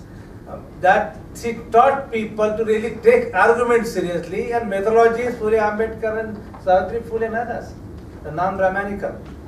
So these are two important contributions made by Sharmila to all of us. And so thank you, Sanjay, for your very, very emotionally involved, intensified experience actually with her own intellectual trajectory. I have something to say about what I was also there when she was in the hospital. But these are all touching moments, and I won't go into it. So last Swathy. Wait, Swathy. Where is your? It's here. Okay, Swathy has a very intense interaction with her. She had interaction with her. She was the editor of EPW special issue on Dalit feminism, and Swathy contributed a very interesting, important article in EPW. You must be knowing, it's May 2012. Is it 2012? Good? Okay. Dr. Swathy Margaret completed her PhD from EFLU, and she also doesn't require much introduction. Maybe for new students you require? Nobody knows you? Okay. Her doctoral thesis was titled Gandhi and the Question of Caste, very, very important. A study of select Telugu and English fiction and cinema. I haven't seen that book yet so far. She engages with formations and formulations of, sorry for my ignorance, new term. She engages with formations and formulations of feminism within Dalit discourse. She is also a research fellow at Anveshi, Hyderabad. She also has written extensively on the intersection of caste and gender. Some of her publications include cultural Gandhism, casting out the Dalit women, and has edited a special issue on Insight Journal, where I also at the receiving. I'm also at the receiving end, I guess. But you are not mentioned your EPW article. Okay, so but I have seen her article in EPW recently, along with many other important people. That is Sharmila and Mary and others edited that one. So with this, I think I should request you, and I don't mind if I really leave with you in the meanwhile. It's already. Closer, come closer. No, please, have your own time. I'll try to make it as brief as possible, because I've titled this Dialogue with Dalit Women, a Feminist Initiative by Sharmila Rege. After this rich tribute paid by Mr. Sanjay to Sharmila, I would want to carry forward the spirit in which Sharmila Rege has interacted with Dalit feminist intellectual work. Intellectual does not necessarily mean women within academia, but also women who wrote jalsas, songs, and other cultural forms.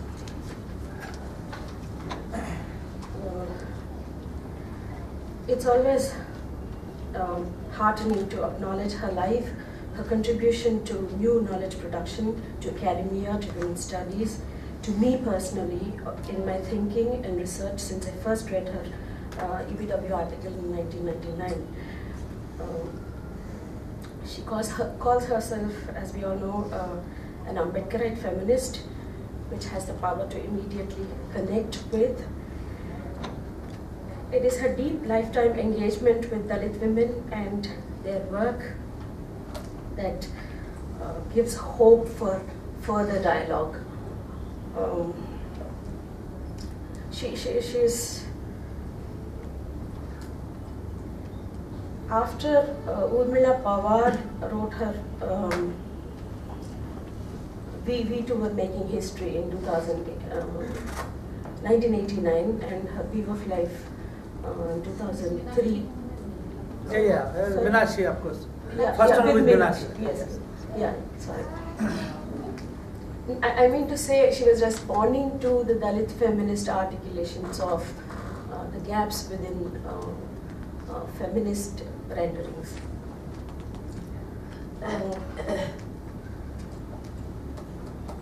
I'm calling this a dialogue, not just with Sharmila Rege, but with feminism itself, Dalit women's. A dialogue is to allow all parties involved to speak fully, completely, and listen attentively in an atmosphere of mutual trust, respect, and equality. This has always not been the case when it comes to Dalit women's relationship with mainstream feminism or progressive feminist groups. So this is something very new. The method she has consistently, it's one thing to be good, and it's another thing to be authentically with that kind of conviction to engage only with respect. She has brought in it as a method. Her method is attentive, active listening to Dalit women.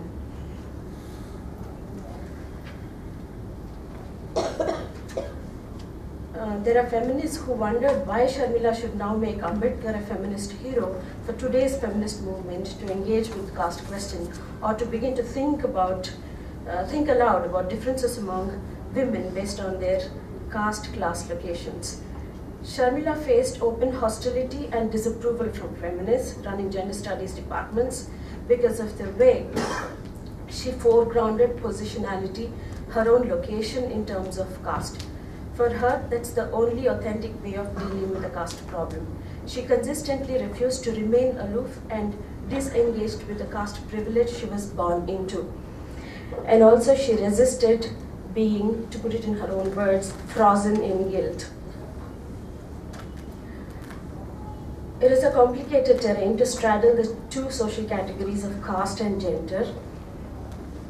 Yet, what makes Sharmila's engagement unique and worth studying is her courage and her willingness to see the blind spots sanctioned by class and caste and education. She talks about the feminist alliances with Brahminical power and privilege, which reflected in feminist canons. Sharmila writes, a large part of the feminist discourse of experience has been an autobiography of the upper caste woman, her conflict with tradition and her desire to be modern.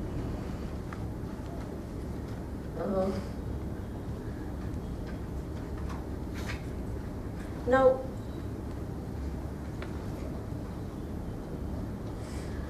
why is it difficult for upper caste women to listen to what Dalit women speak? To understand this, historically, upper caste womanhood is put on a pedestal, defined as being different from both the English woman as well as the lower caste woman. Because women's education has its beginnings in the nationalist reform, one really wondered whether feminism has moved away from the nationalist legacy. Because if you look at the blurbs of important books brought out by progressive feminist circles, we see quotations by Mahatma Gandhi and the contributions made by him for women's emancipation. That was an ideological compass which acted as a hindrance for Dalit women to connect with mainstream progressive feminism. Since we are talking about dialogue, and if we mean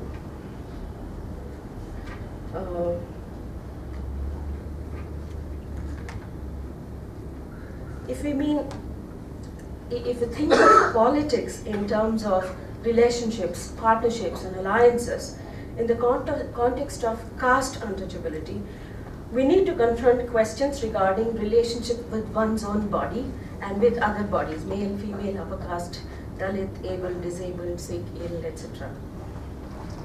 How does one, there are only a few questions I would want to throw up for discussion, for further thinking, because in 2007 I remember your paper, sir, where you were proposing alliance between Dalit groups and feminist groups based on the experience of untouchability.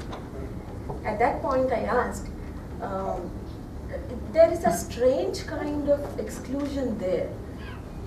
You were delineating about how the 3 days menstrual period puts upper caste woman as an untouchable, and Dalit body remains untouchable always. But in that moment of experiencing of untouchability, it could be a potential space for alliance building. At that time, it was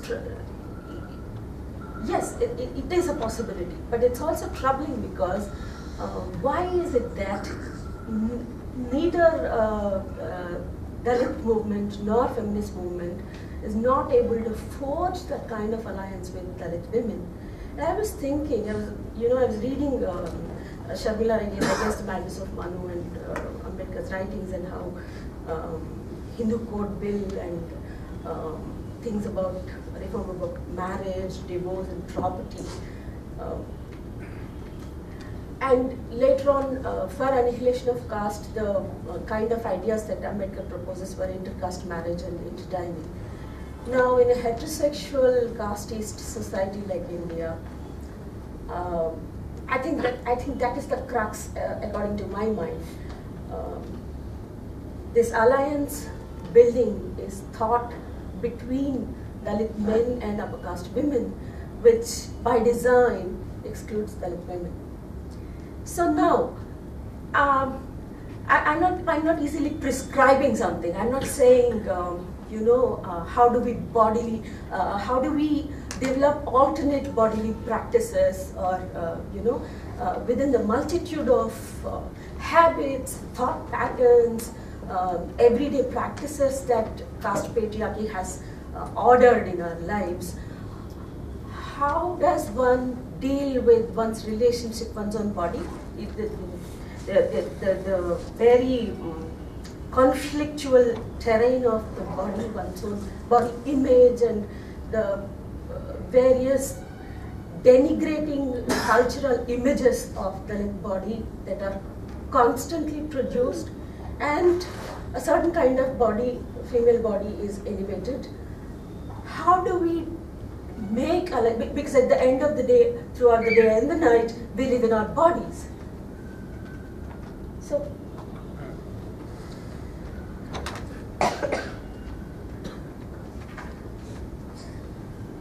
even in a society where marriage or love between men and women of different castes is seen as an aberration, an anomaly, a certain kind of anomaly that needs to be corrected, and the need for reclaiming the lost honor as a result, lost honor because of this marriage by murder and various other forms of shaming and humiliation.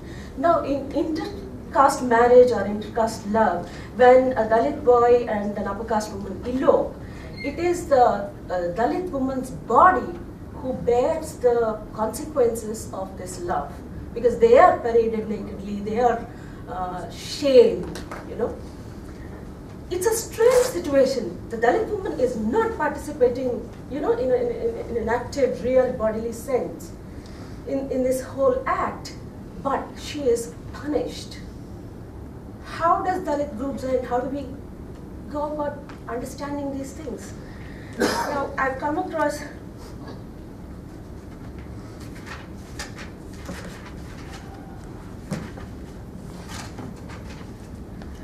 David House develops a notion of touch as a different kind of bodily knowing, obscured or silenced by Cartesian dualism through the concept of skin knowledge. In our context, it is not the Cartesian dualism, but Brahminical patriarchy, which orders touch or non-touch. Now, if skin knowledge refers to a form of intelligent bodily knowing or understanding, I can give you any number of examples. If you think of Khailanji, for example, the Bhotmange family and the whole spectacle that is made out of the violence over Dalit women's body. When one is talking about property rights, for example, some time back you were referring that the whole Dalit community is feminist, because when they acquire property, violence is inflicted on the whole community. These are some of the questions that are troubling me, and we can further, during the discussion, we can. Yeah, I'm happy that you have raised the question about me, and I answered it as well. So,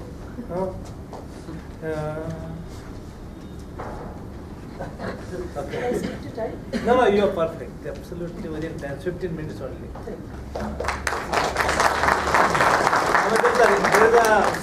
There is a remote control sitting there. So I'm not looking at her. She's not doing anything. Okay, Swathy has raised important points, and some of them have some overlapping implications for Sharmila's positions and us. And Swathy has been a very serious interlocutor of, should I say, Dalit patriarchy? Okay, I grant that point, and I have made this point several times. That since Umesh was speaking about There's one reading about Dalit patriarchy. Dalit patriarchy has not been giving any concession to be read differently. And therefore there is a linear reading of Dalit patriarchy, which is fine, I have no problem. When I said, and I think Sanal, you are also making the point in the earlier topic, how Dalit community as a whole is converted into femininity. Okay? And so, to that extent, I think the distinction, the division between Dalit women and Dalit male actually collapses, because then they have no control on how they are being pursued and treated and constructed by social patriarchy. I wouldn't say Brahmanical patriarchy now. Social patriarchy. I think we have to change that term. Now we have debate about it. It's not simply Brahmanical, it is also social patriarchy, which is actually going beyond Brahmanical, but retaining Brahmanical, going beyond it. So that's one point. So, so your point has been, I mean, when we are, and this is 2007 in Goa, Pune also, Goa, I had a big problem. Maybe, I don't know whether Susie was there now. I was actually ostracized by women. 700 women, and only Mary and Sri Rekha and others were actually protecting me. Sharmila and others were protecting me. What the hell, Dicha? Who is Dicha? Where is he coming from? Why is he speaking? And all those existential questions are raised about me. So I was really like a mouse. It will be a disrespecting thing. But I was decimated almost. But then we came back. No, nothing like. So the question of untouchability, is it really contingent or temporal, or it is also extendable? And therefore, why is that? And then you get interesting explanations. When I asked this question in Goa, can you really treat that temporal or accidental or incidental untouchability, 4 days, 5 days, as the condition to really make common cause with untouchability? So the question is, the notion of untouchability is not the same qualitatively. In terms of time and space, it is not the same, it is different. And therefore I think there cannot be, can there be a unified condition within which we can forge this alliance? So I'm not very sure about it. I was just actually, when this was a tactical move on my part to say, all women are Dalit. That was my slogan. No, we are not. Repulsion. I just wanted to test, as Ambedkar is testing all the time. He doesn't mean anything about it. It's pragmatic move. Just to know, and he is also a barrister, no? Yeah. So he converts the whole thing into a courtroom situation, and in which he engages with. He is not really solving questions within the courtroom. He's going beyond. That's why he's a system builder, like Phule. So that was one thing. But point is this, and Sanal's point earlier. Can we differentiate at more much more comprehensive level Dalit male and Dalit female, as Dalit female, Dalit male and Dalit female, Dalit male. Yes. So my understanding is no, we can't. They converge at one level because they are the victims of the exploitation, domination, social patriarchy. They are equally at the receiving end, but yet there is a differentiation because Dalit also harass, torment, dominate their own women. And I've been making this point in Hyderabad. The patriarchy is not democratic here. Sorry. By definition, it is not. It is the patriarchy can't be democratic. Not in degree even.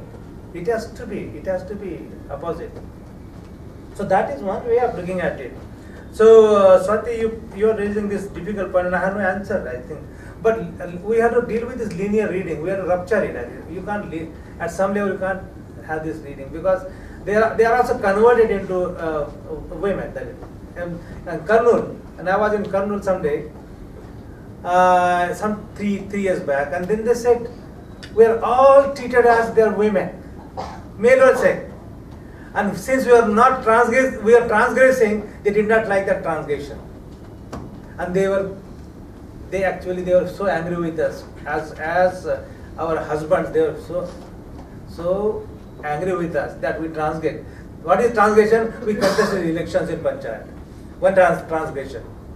So when you have one particular image of the whole totality, then I think these differences actually lose their hold, their tenacity, their tenor, and therefore you have to move beyond. So that's one response to your long pending questions.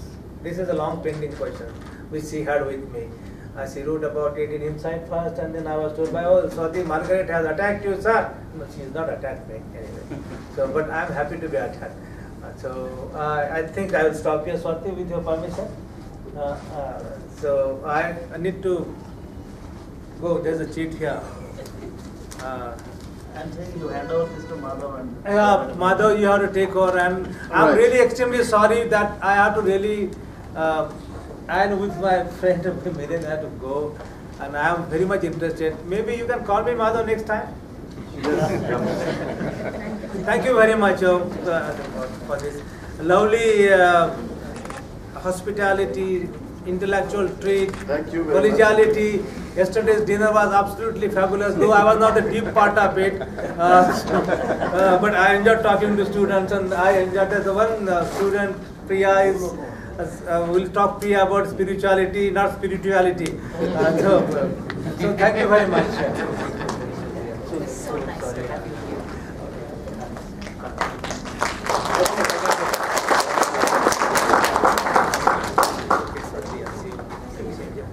Sanjay, tu bas. Okay. Okay. Bye. Have a nice day. Should we? So we'll continue this session for another 5-6 minutes, and then we have another thing coming. So I guess should we have comments? Anybody who wants to speak about Sharmila? Oh, okay. Share some memories or contribute to the ideas that have been out here. We have a few minutes. Yeah, please come here and... just a kind of out of curiosity, I'm asking... just sit there and switch on the mic.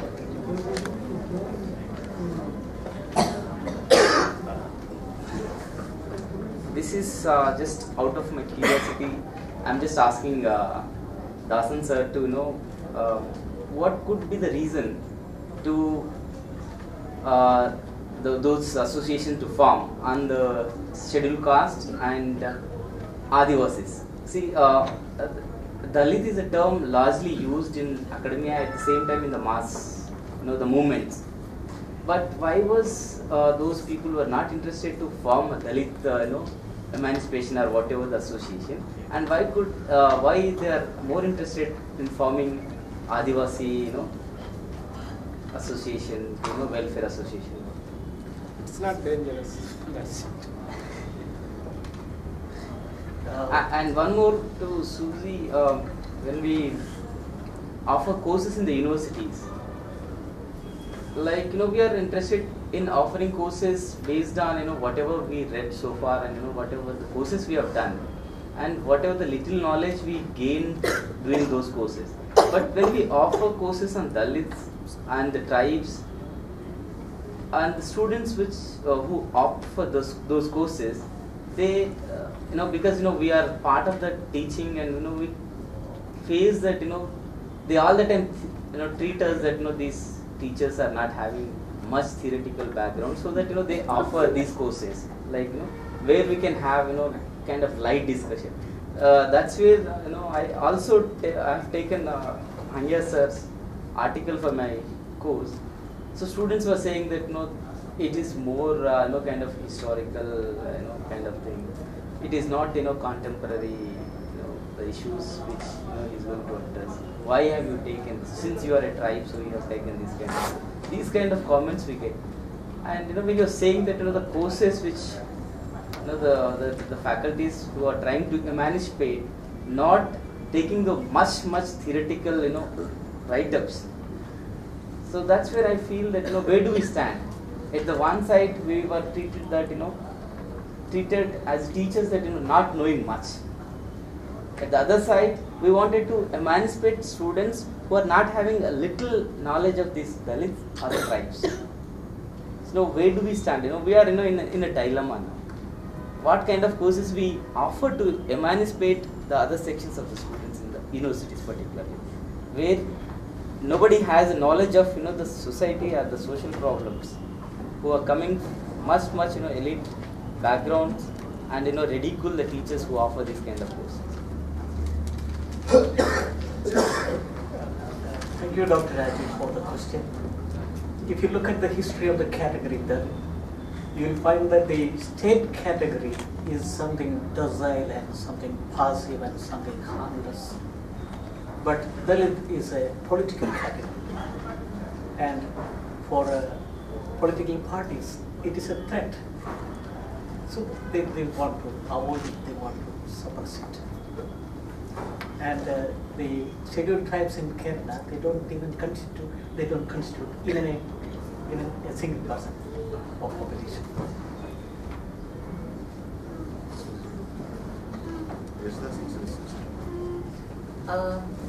Raju, I don't have any answers for you. Nobody has any answers. But I think that if we are able to look at experiments like this, now in this experiment, students were actually researching Dalit knowledge about food, they were researching food, they were critiquing other ideas of food, they were practically going out and meeting. So many things were happening that changed the student, and it did not require of the teacher any great theoretical knowledge. The teacher and the student were together in the classroom, creating this new knowledge and developing skills of criticism, reading, research, documentation, archiving, all kinds of skills were developed in what looks like a very simple and doable project. I think the challenge for us is to move away from that traditional type of teaching, where you've got to know everything, where you've got to know your Lacan, and you've got to know your Heidegger, and you've got to all those things, and with which you pass it on, and some students are interested and some students are not interested. But in this kind of teaching, we're looking at the actual historical situation in which we are. Teachers like you who have come with a great deal of struggle against a system which is dysfunctional, has not really given you enough, has not been able to direct its attention at training you or equipping you or what. So you've come through, but you've not come through happy with what you have come through. You're happy that you're here, but you're not happy with what you've got. But that is the situation in which we are. How can we actually work with who we are, who the students in our classroom are, and what we can do to change the situation? So it requires very creative and very productive thinking, and this is one example. I found it a very exciting example of what can be done, because it has so many dimensions to it. It's not something that is undercutting or cutting short what should be an academic ambition. It has full-scale academic ambition, but it has a practicability, or an ability to reach out, an ability to repose questions of critique, of writing, of research skills in a way that is absolutely doable. And I think these kinds of experiments may have taken place in many places. It's not that this is the only one. The best thing about this is it's completely documented. So for us to document these things, to research other places, to put them together, these would be tasks to do. I don't think there's any one answer, but if I were to now paste up a keyword on my study wall, it would be doable projects, that which is genuinely doable.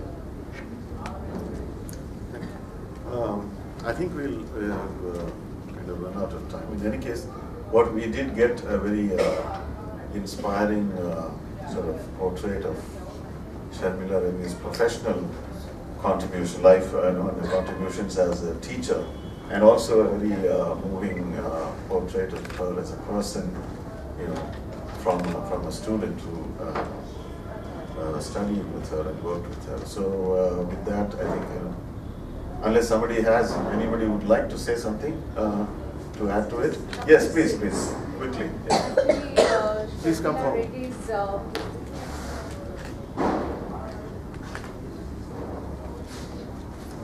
I remember the time when my mother had fallen ill and like the Women's Studies Center was indirectly trying to get in touch with me for her books on Bharatiya Samaj and Stri and Phule Ambedkar and Stri Mukti Chitsavar. So I remember Sharmila, before she kind of really was in the hospital and all, getting in touch with me and trying to be so curious about the whole movement of Phule Ambedkar and trying to ask me if I could, use, she could use some of those passages for her own reference. And she had, I think, somewhere at one point assured my mother that she would be translating the whole thing of Bharatiya Samaj and Stri Jeevan. So I briefly remember that.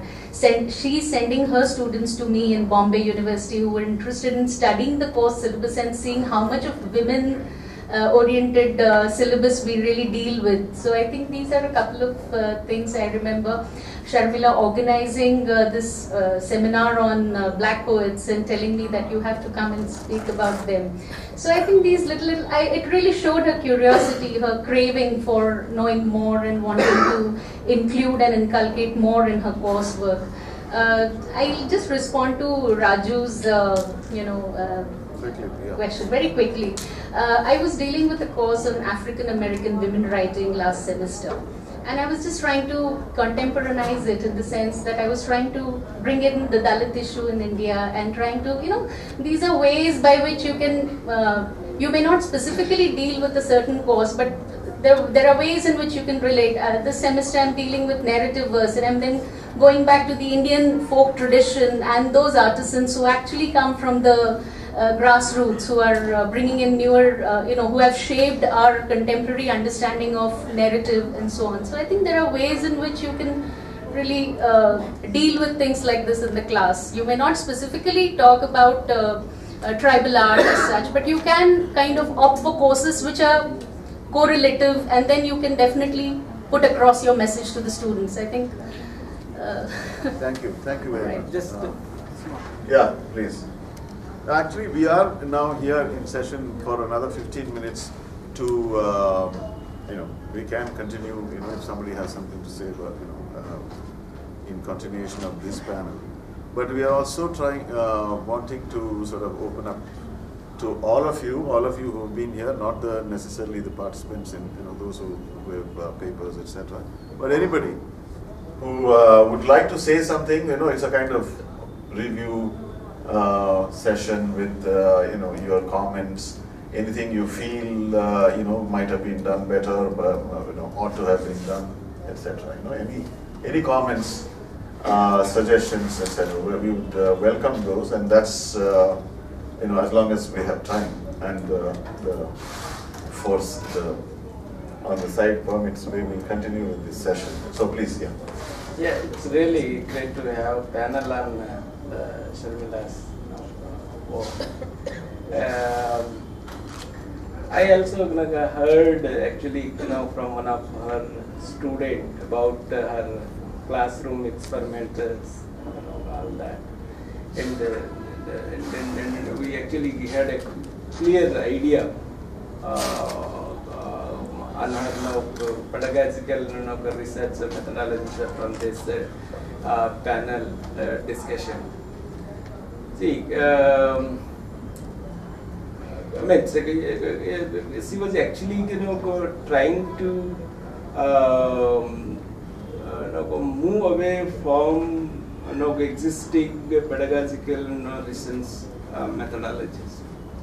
As you know, our pedagogical research methodologies are either grammatical or Eurocentric.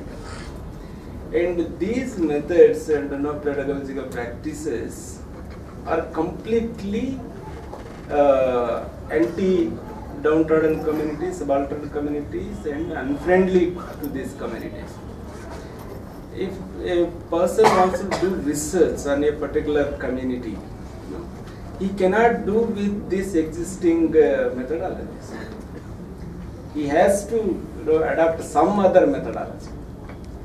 And that is where Sharmila used different kind of methodology and all that.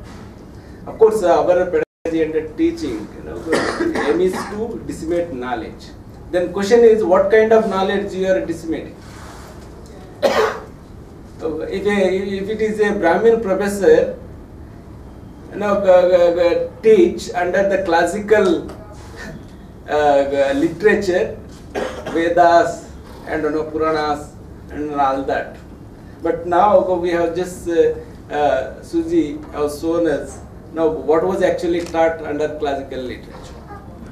Okay, so it's all depend on how a teacher actually adapt themes and prepare curriculum and teach that and how to engage with their student. There is actually a lot to learn from Sharmila Rege. Unfortunately, she left us very early.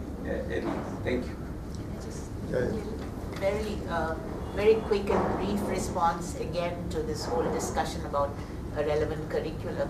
There was apparently, and I'm reporting a task of learning about the skewed gender ratio, the population. There are too few women in India compared to men, and obviously something is happening.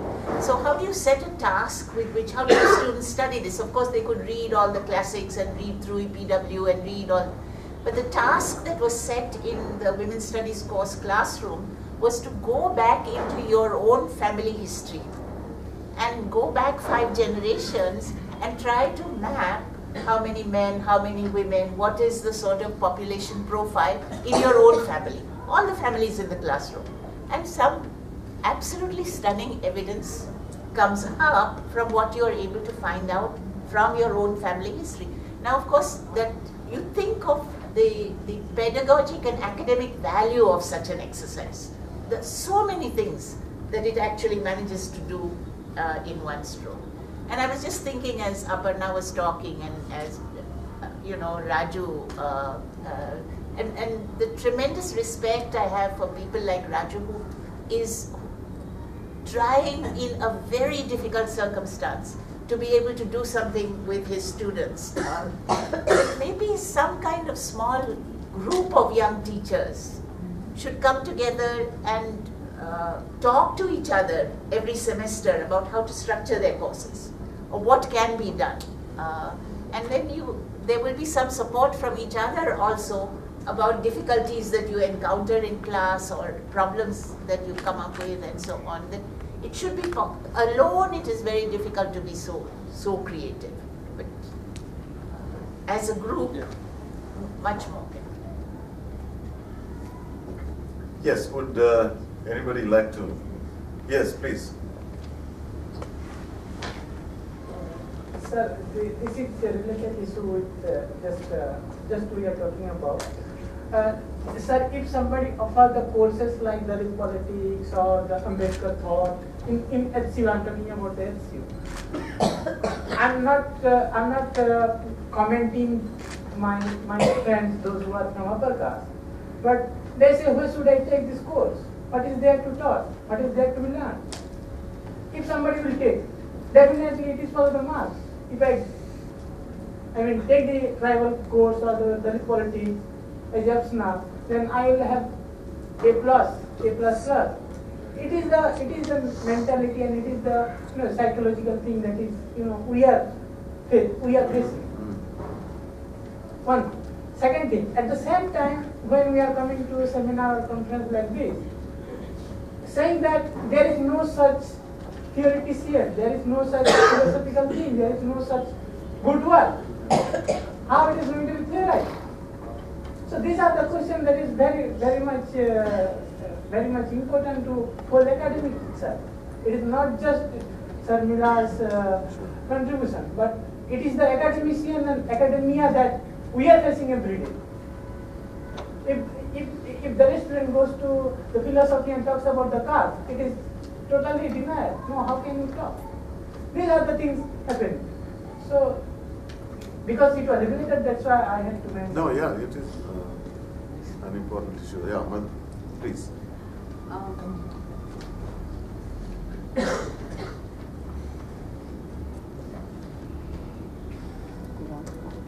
No, this has been a wonderful conference, both in terms of its organization and in terms of the intellectual input. I was just wondering because of, I mean, it's also very unique because this is a conference which has really used philosophy and brought us into thinking theory and philosophy in a very different way.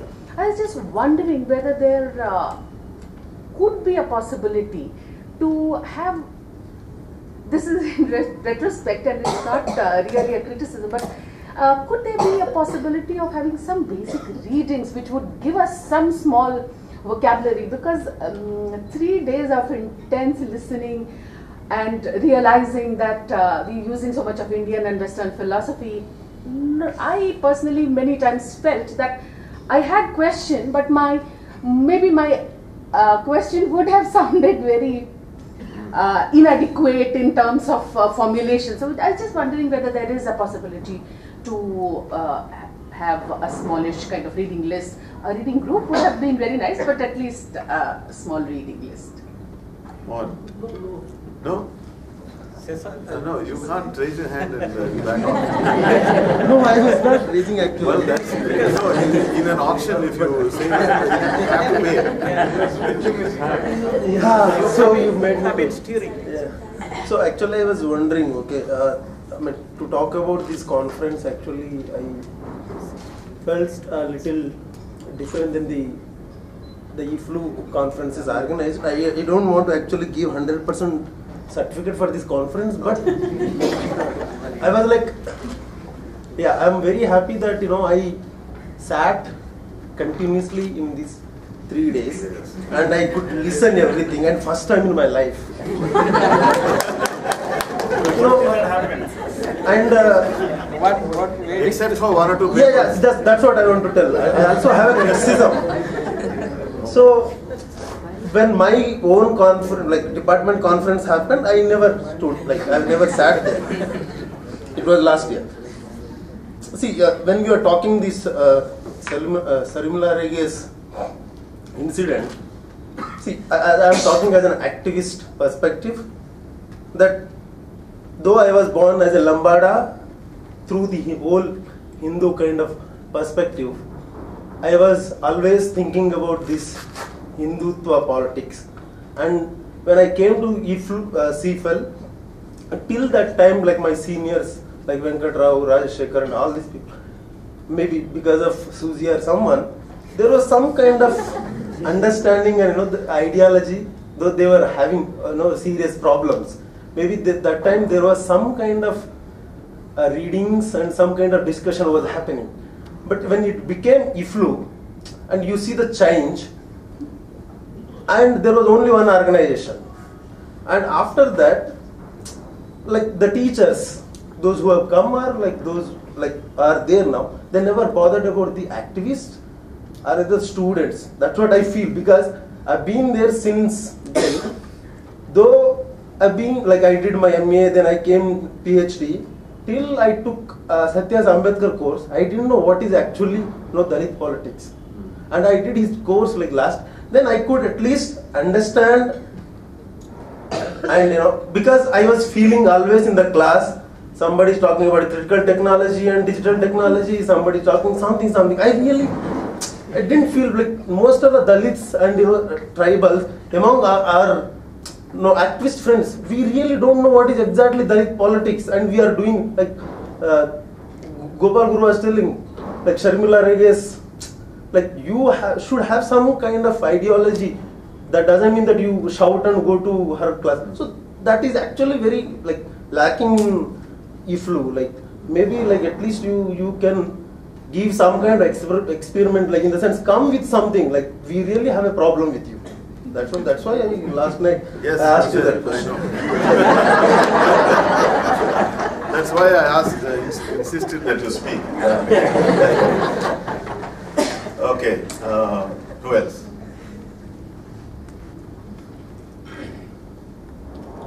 Yes? Yes, I have. Yeah, Sanjay.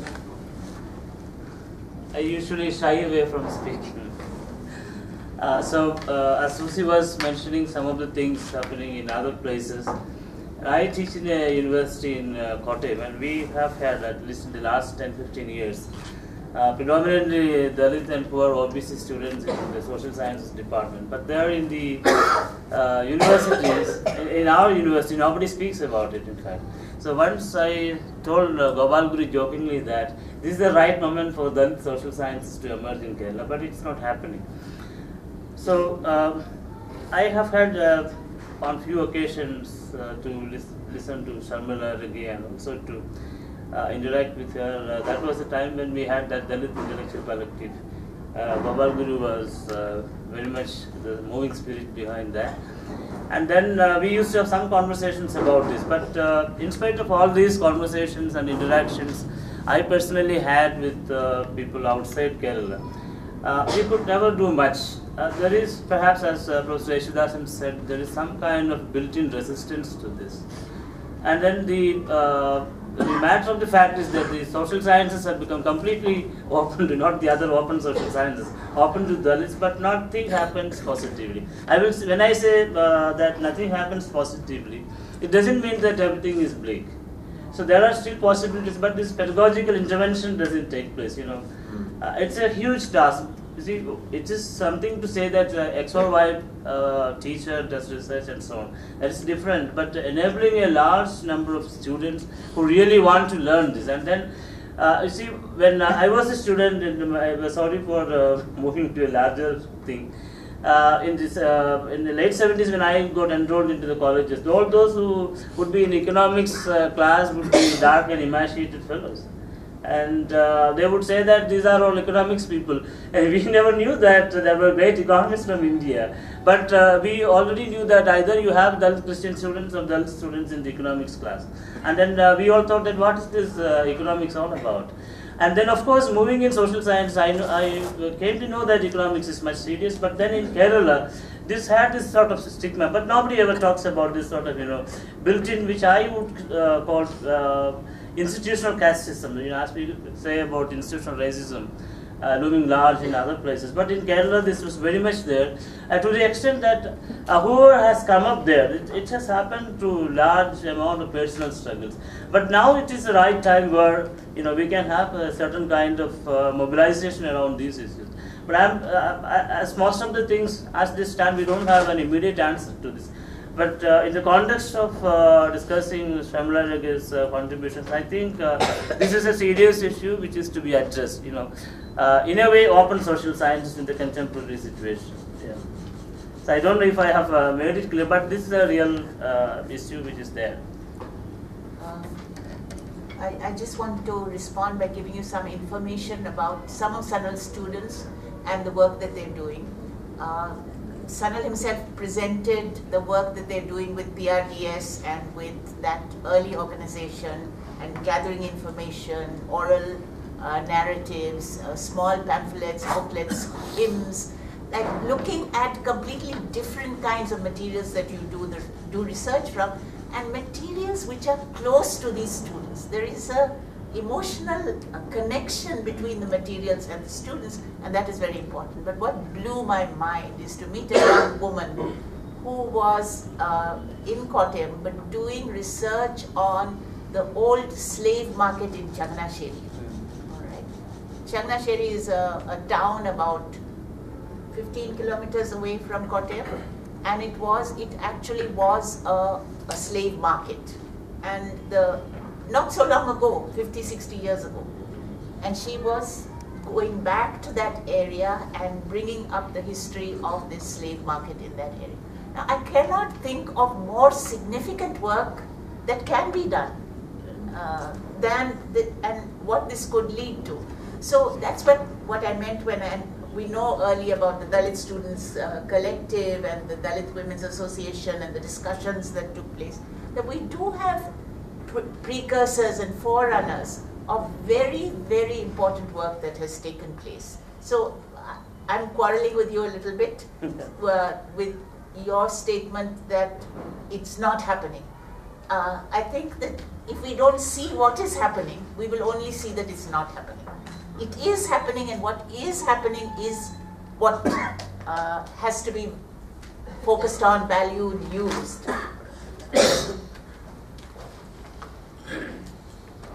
Yes, please. Chandrasekhar.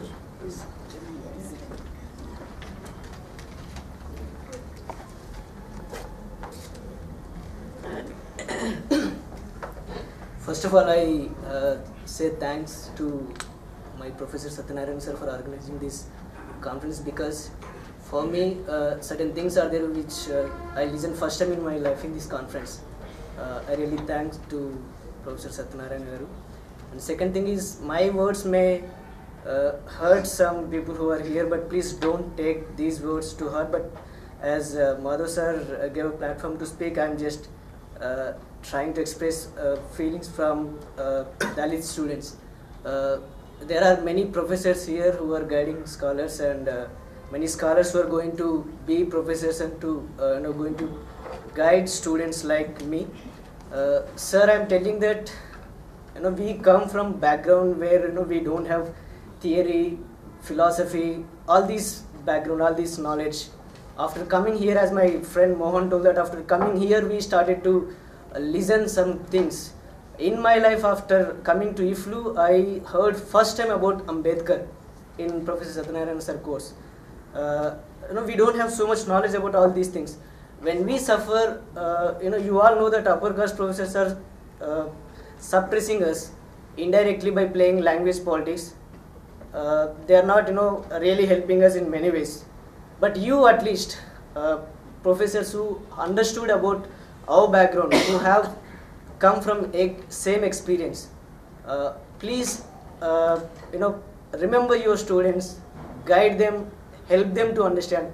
I am telling they may not understand in a time, or it may take time, but please be patient towards your students like me, and help them to understand things, because after you, as you are now in a position to take the visions of our people who are not with us, it's we who are going to take your visions forward after you.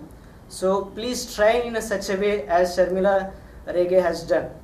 There are professors who are playing with us, like one professor was telling me indirectly and I didn't understand his class two, three times, and to explain that he was using in a different way by telling that Chandrasekhar, if I tell you that Chandrasekhar is hopeless because you are not understanding what I am saying 2-3 times, how do you feel?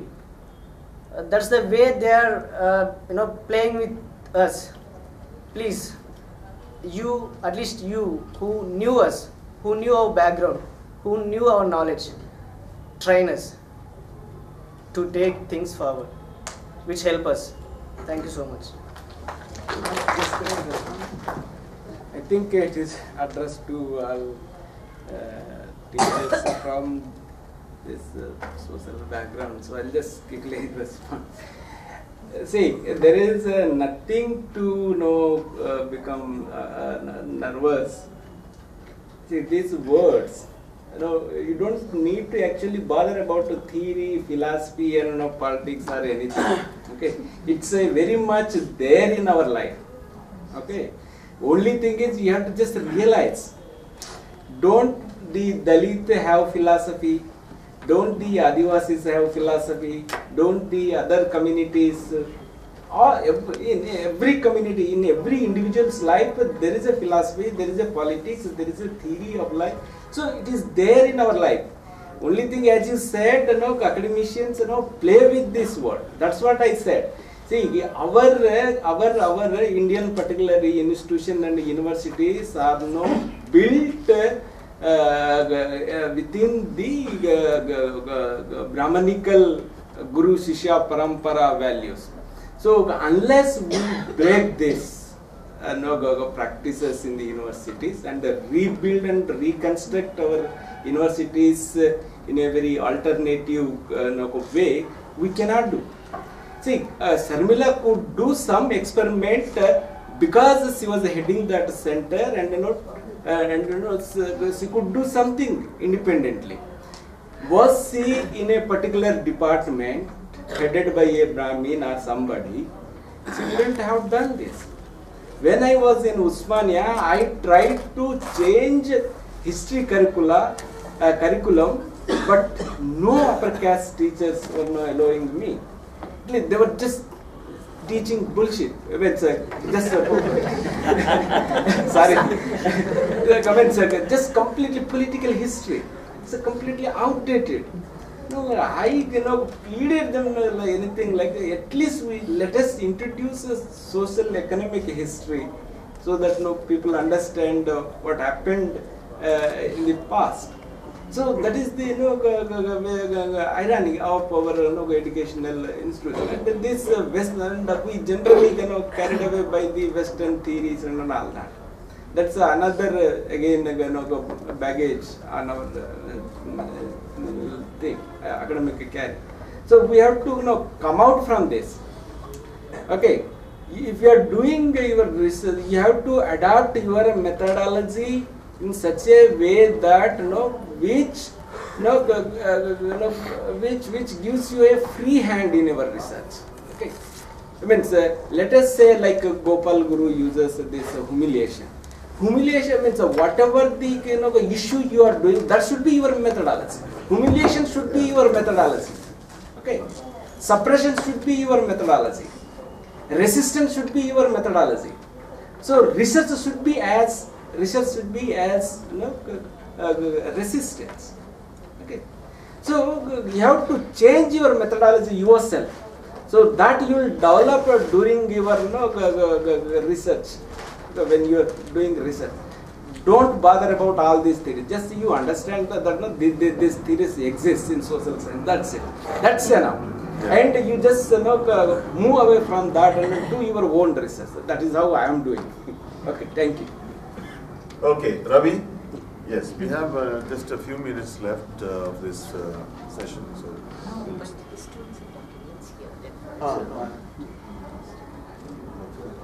Okay, no, but anyway, Ravi will speak. Yeah. Sir, actually, this is something, Culture Studies department, which also shaped many of my political career.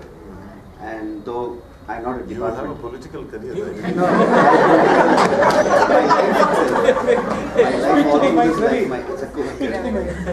No. So that my political career, this is not that career, but my political life in campus was shaped by the Culture Studies department.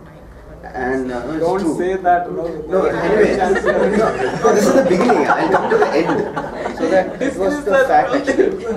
But always I had a feeling that Culture Studies department always make research out of issues. The reason, I'll tell you something. This has been for a long time. I've been feeling that they do a wonderful research, but in practical life, even none of your students, as far as I've seen, they're not. They do these topics as a research, as a topic of class, as a certificate course. One classic example I prove the data is, yesterday night there was a food dining, and if Ambedkar talked about the inner dining, yesterday's dining was a classic example, which I was very uncomfortable. Yeah, intellectuals all were discussing very busily, but we were monitoring how these tables are faced. So that in each table, one Dalits table, and Muslims and Dalits table, and upper caste table, and women's table, and one family table. And I don't know how about the intellectual table. So that this was there. And this even in the sittings in here you can see. So there is no much interactions. This interaction is always, they either, if upper caste has to speak to us, they come and collect data. It is not about, that is one serious problem I find with the department. So this is the only department which discusses caste, and they only discuss caste. Second thing is, this is one thing I want to put it forward, because I think this will be my last conference also in this campus.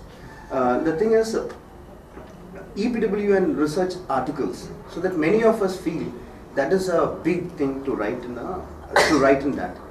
And I didn't know that when my article was published only because of Satyanarayana sir. And that time people started talking about it so much. So therefore I felt there are many people, it is the Culture Studies department, if they can't show the way, not the show. I think there's a stigma with many students that social scientist article, no, it's great to write. I think Culture Studies should make an initiation to make sure that students write in editorials in doing that. Apart from faculty's writing, there must be students also writing. So these two things I put forward.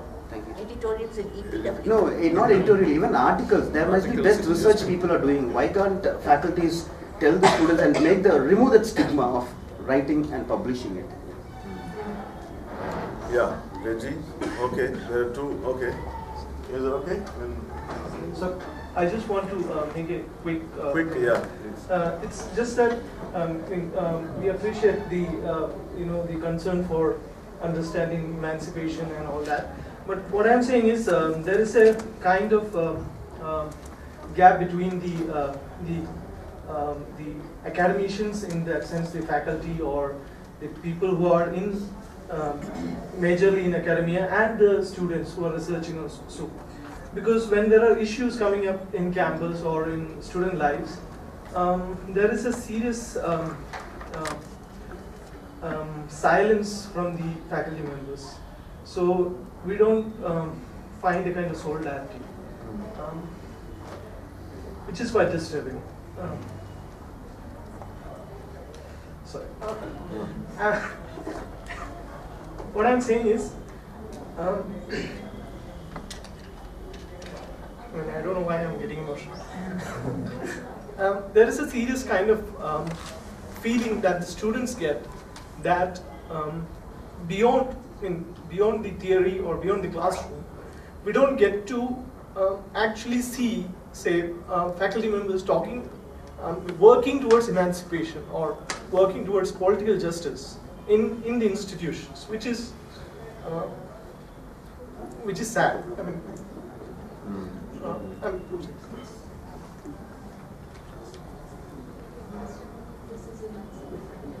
Devendra, please. Actually, I am very sorry for late intervention. In this August House, I feel there is some confusion regarding the concept of Dalit. It is right that so many peoples from Maharashtra and other parts also nowadays are not ready to identify themselves with as a Dalit, and they like concept like Mula Nivasi, Bahujan, or other things. It is because of, I think, the stigma comes with this term. But what is the original meaning of Dalit? In the conception of Dr. Ambedkar himself was used this term so many times in his writings in Marathi. Since 1932, he continuously used this term, Dalit. What was the meaning with this term? That is very interesting. I want to aware this, that Dr. Ambedkar never used this term for denoting only the untouchables or scheduled caste. He never used this term for untouchables. In Janata and Prabuddha Bharat, he used this term as a translation of the term proletariat class. And what he told Dalit means untouchables, Shudras, tribes, nomads, working class, and women also. He very clearly, neatly explained all these things. He serialized, it is very interesting fact, he serialized the novel written by Maxim Gorky, Mother, and also the writings of Karl Marx and Lenin on capital. And he mentioned in his editorial note that this is a world Dalit literature. That's why I want to aware that Dr. Ambedkar himself never used this term for untouchables. Second one point is there. I am come from Maharashtra.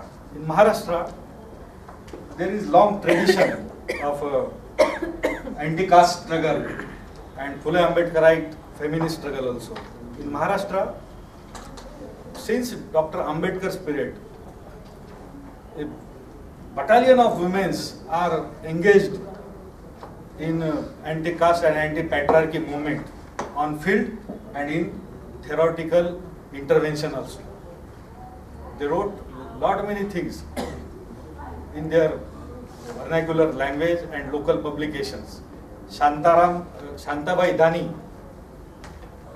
One very interesting thing that nobody here knows the name of Pratima Pardeshi and Saroj Kamble. Very striking fact. These two ladies who are activists as well as theoreticians, and they wrote their writing in Marathi only. And they theorized, conceptualized Phule Ambedkarite feminism. And their booklets sold with lots of, I think there may be 30 or 40 edition of that booklet.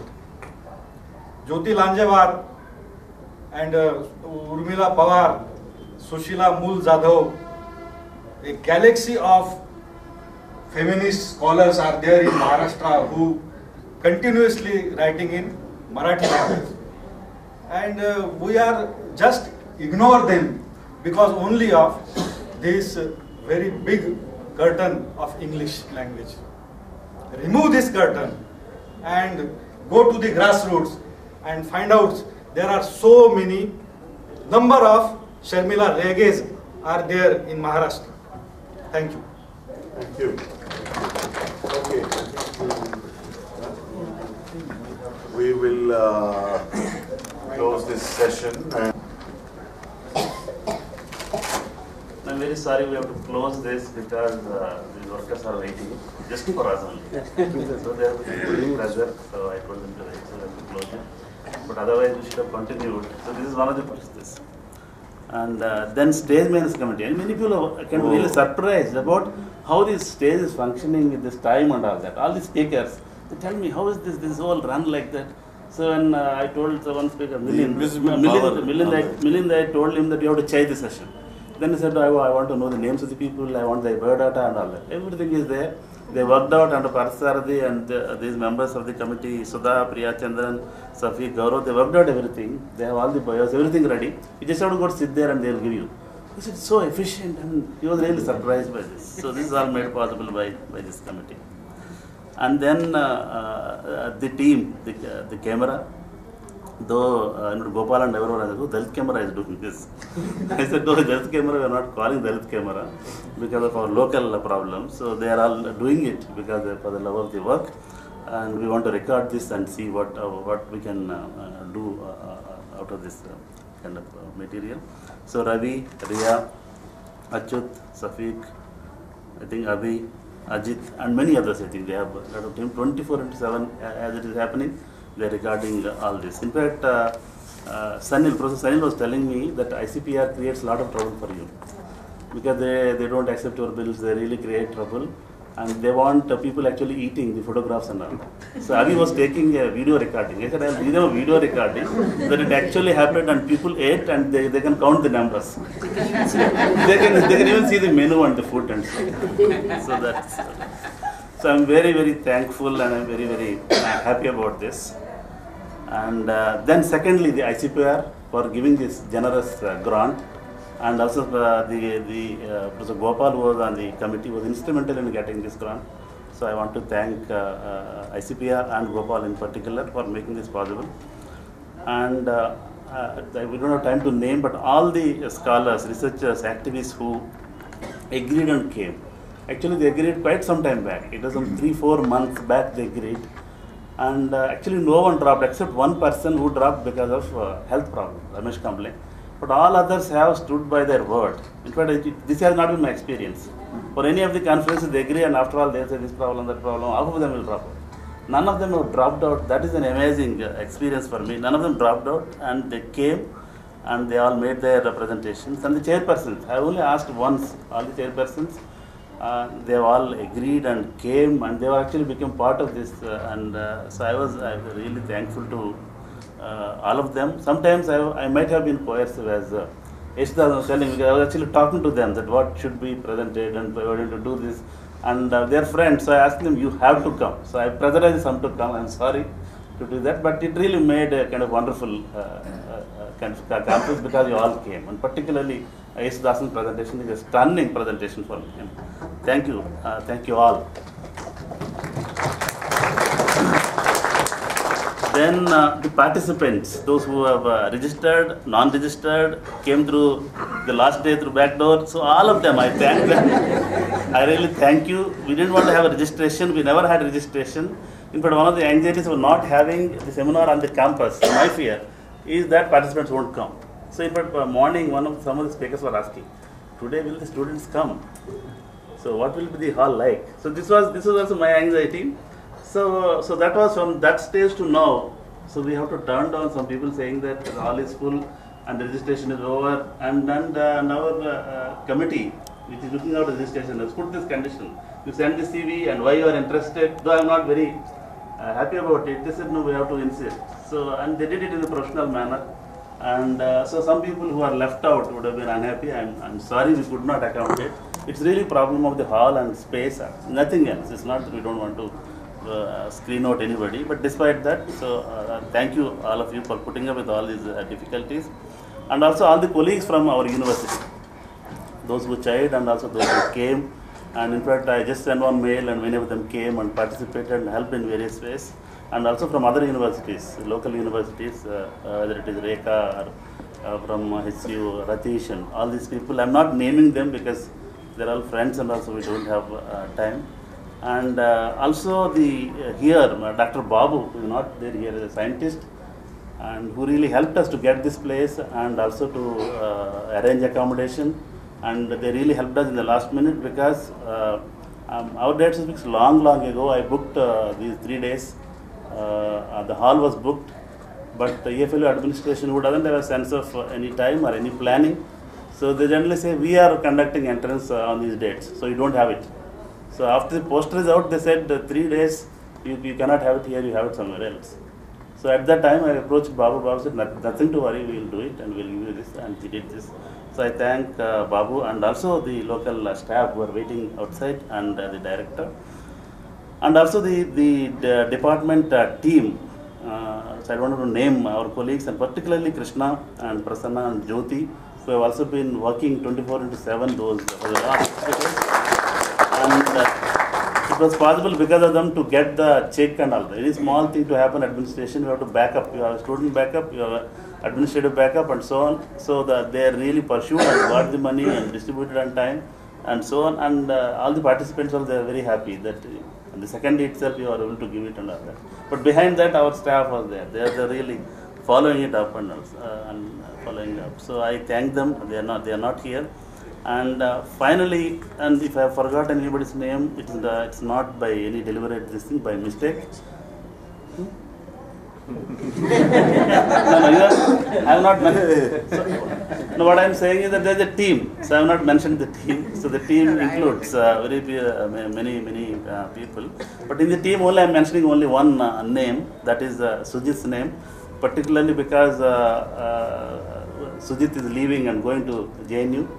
It is going to be such a loss to the department, and especially after this conference, we can really see this. But on behalf of the department and all of you, I want to wish all the best for his career and for his work.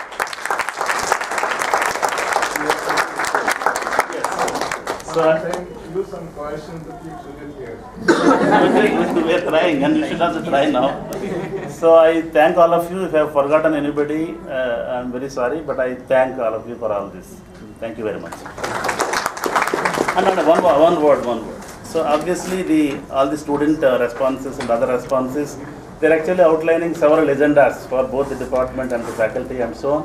So those need to be taken up really seriously. We will think about it, and those are really genuine concerns, and we will take it up seriously. We will think about it. And thank you very much. A clap for Satya.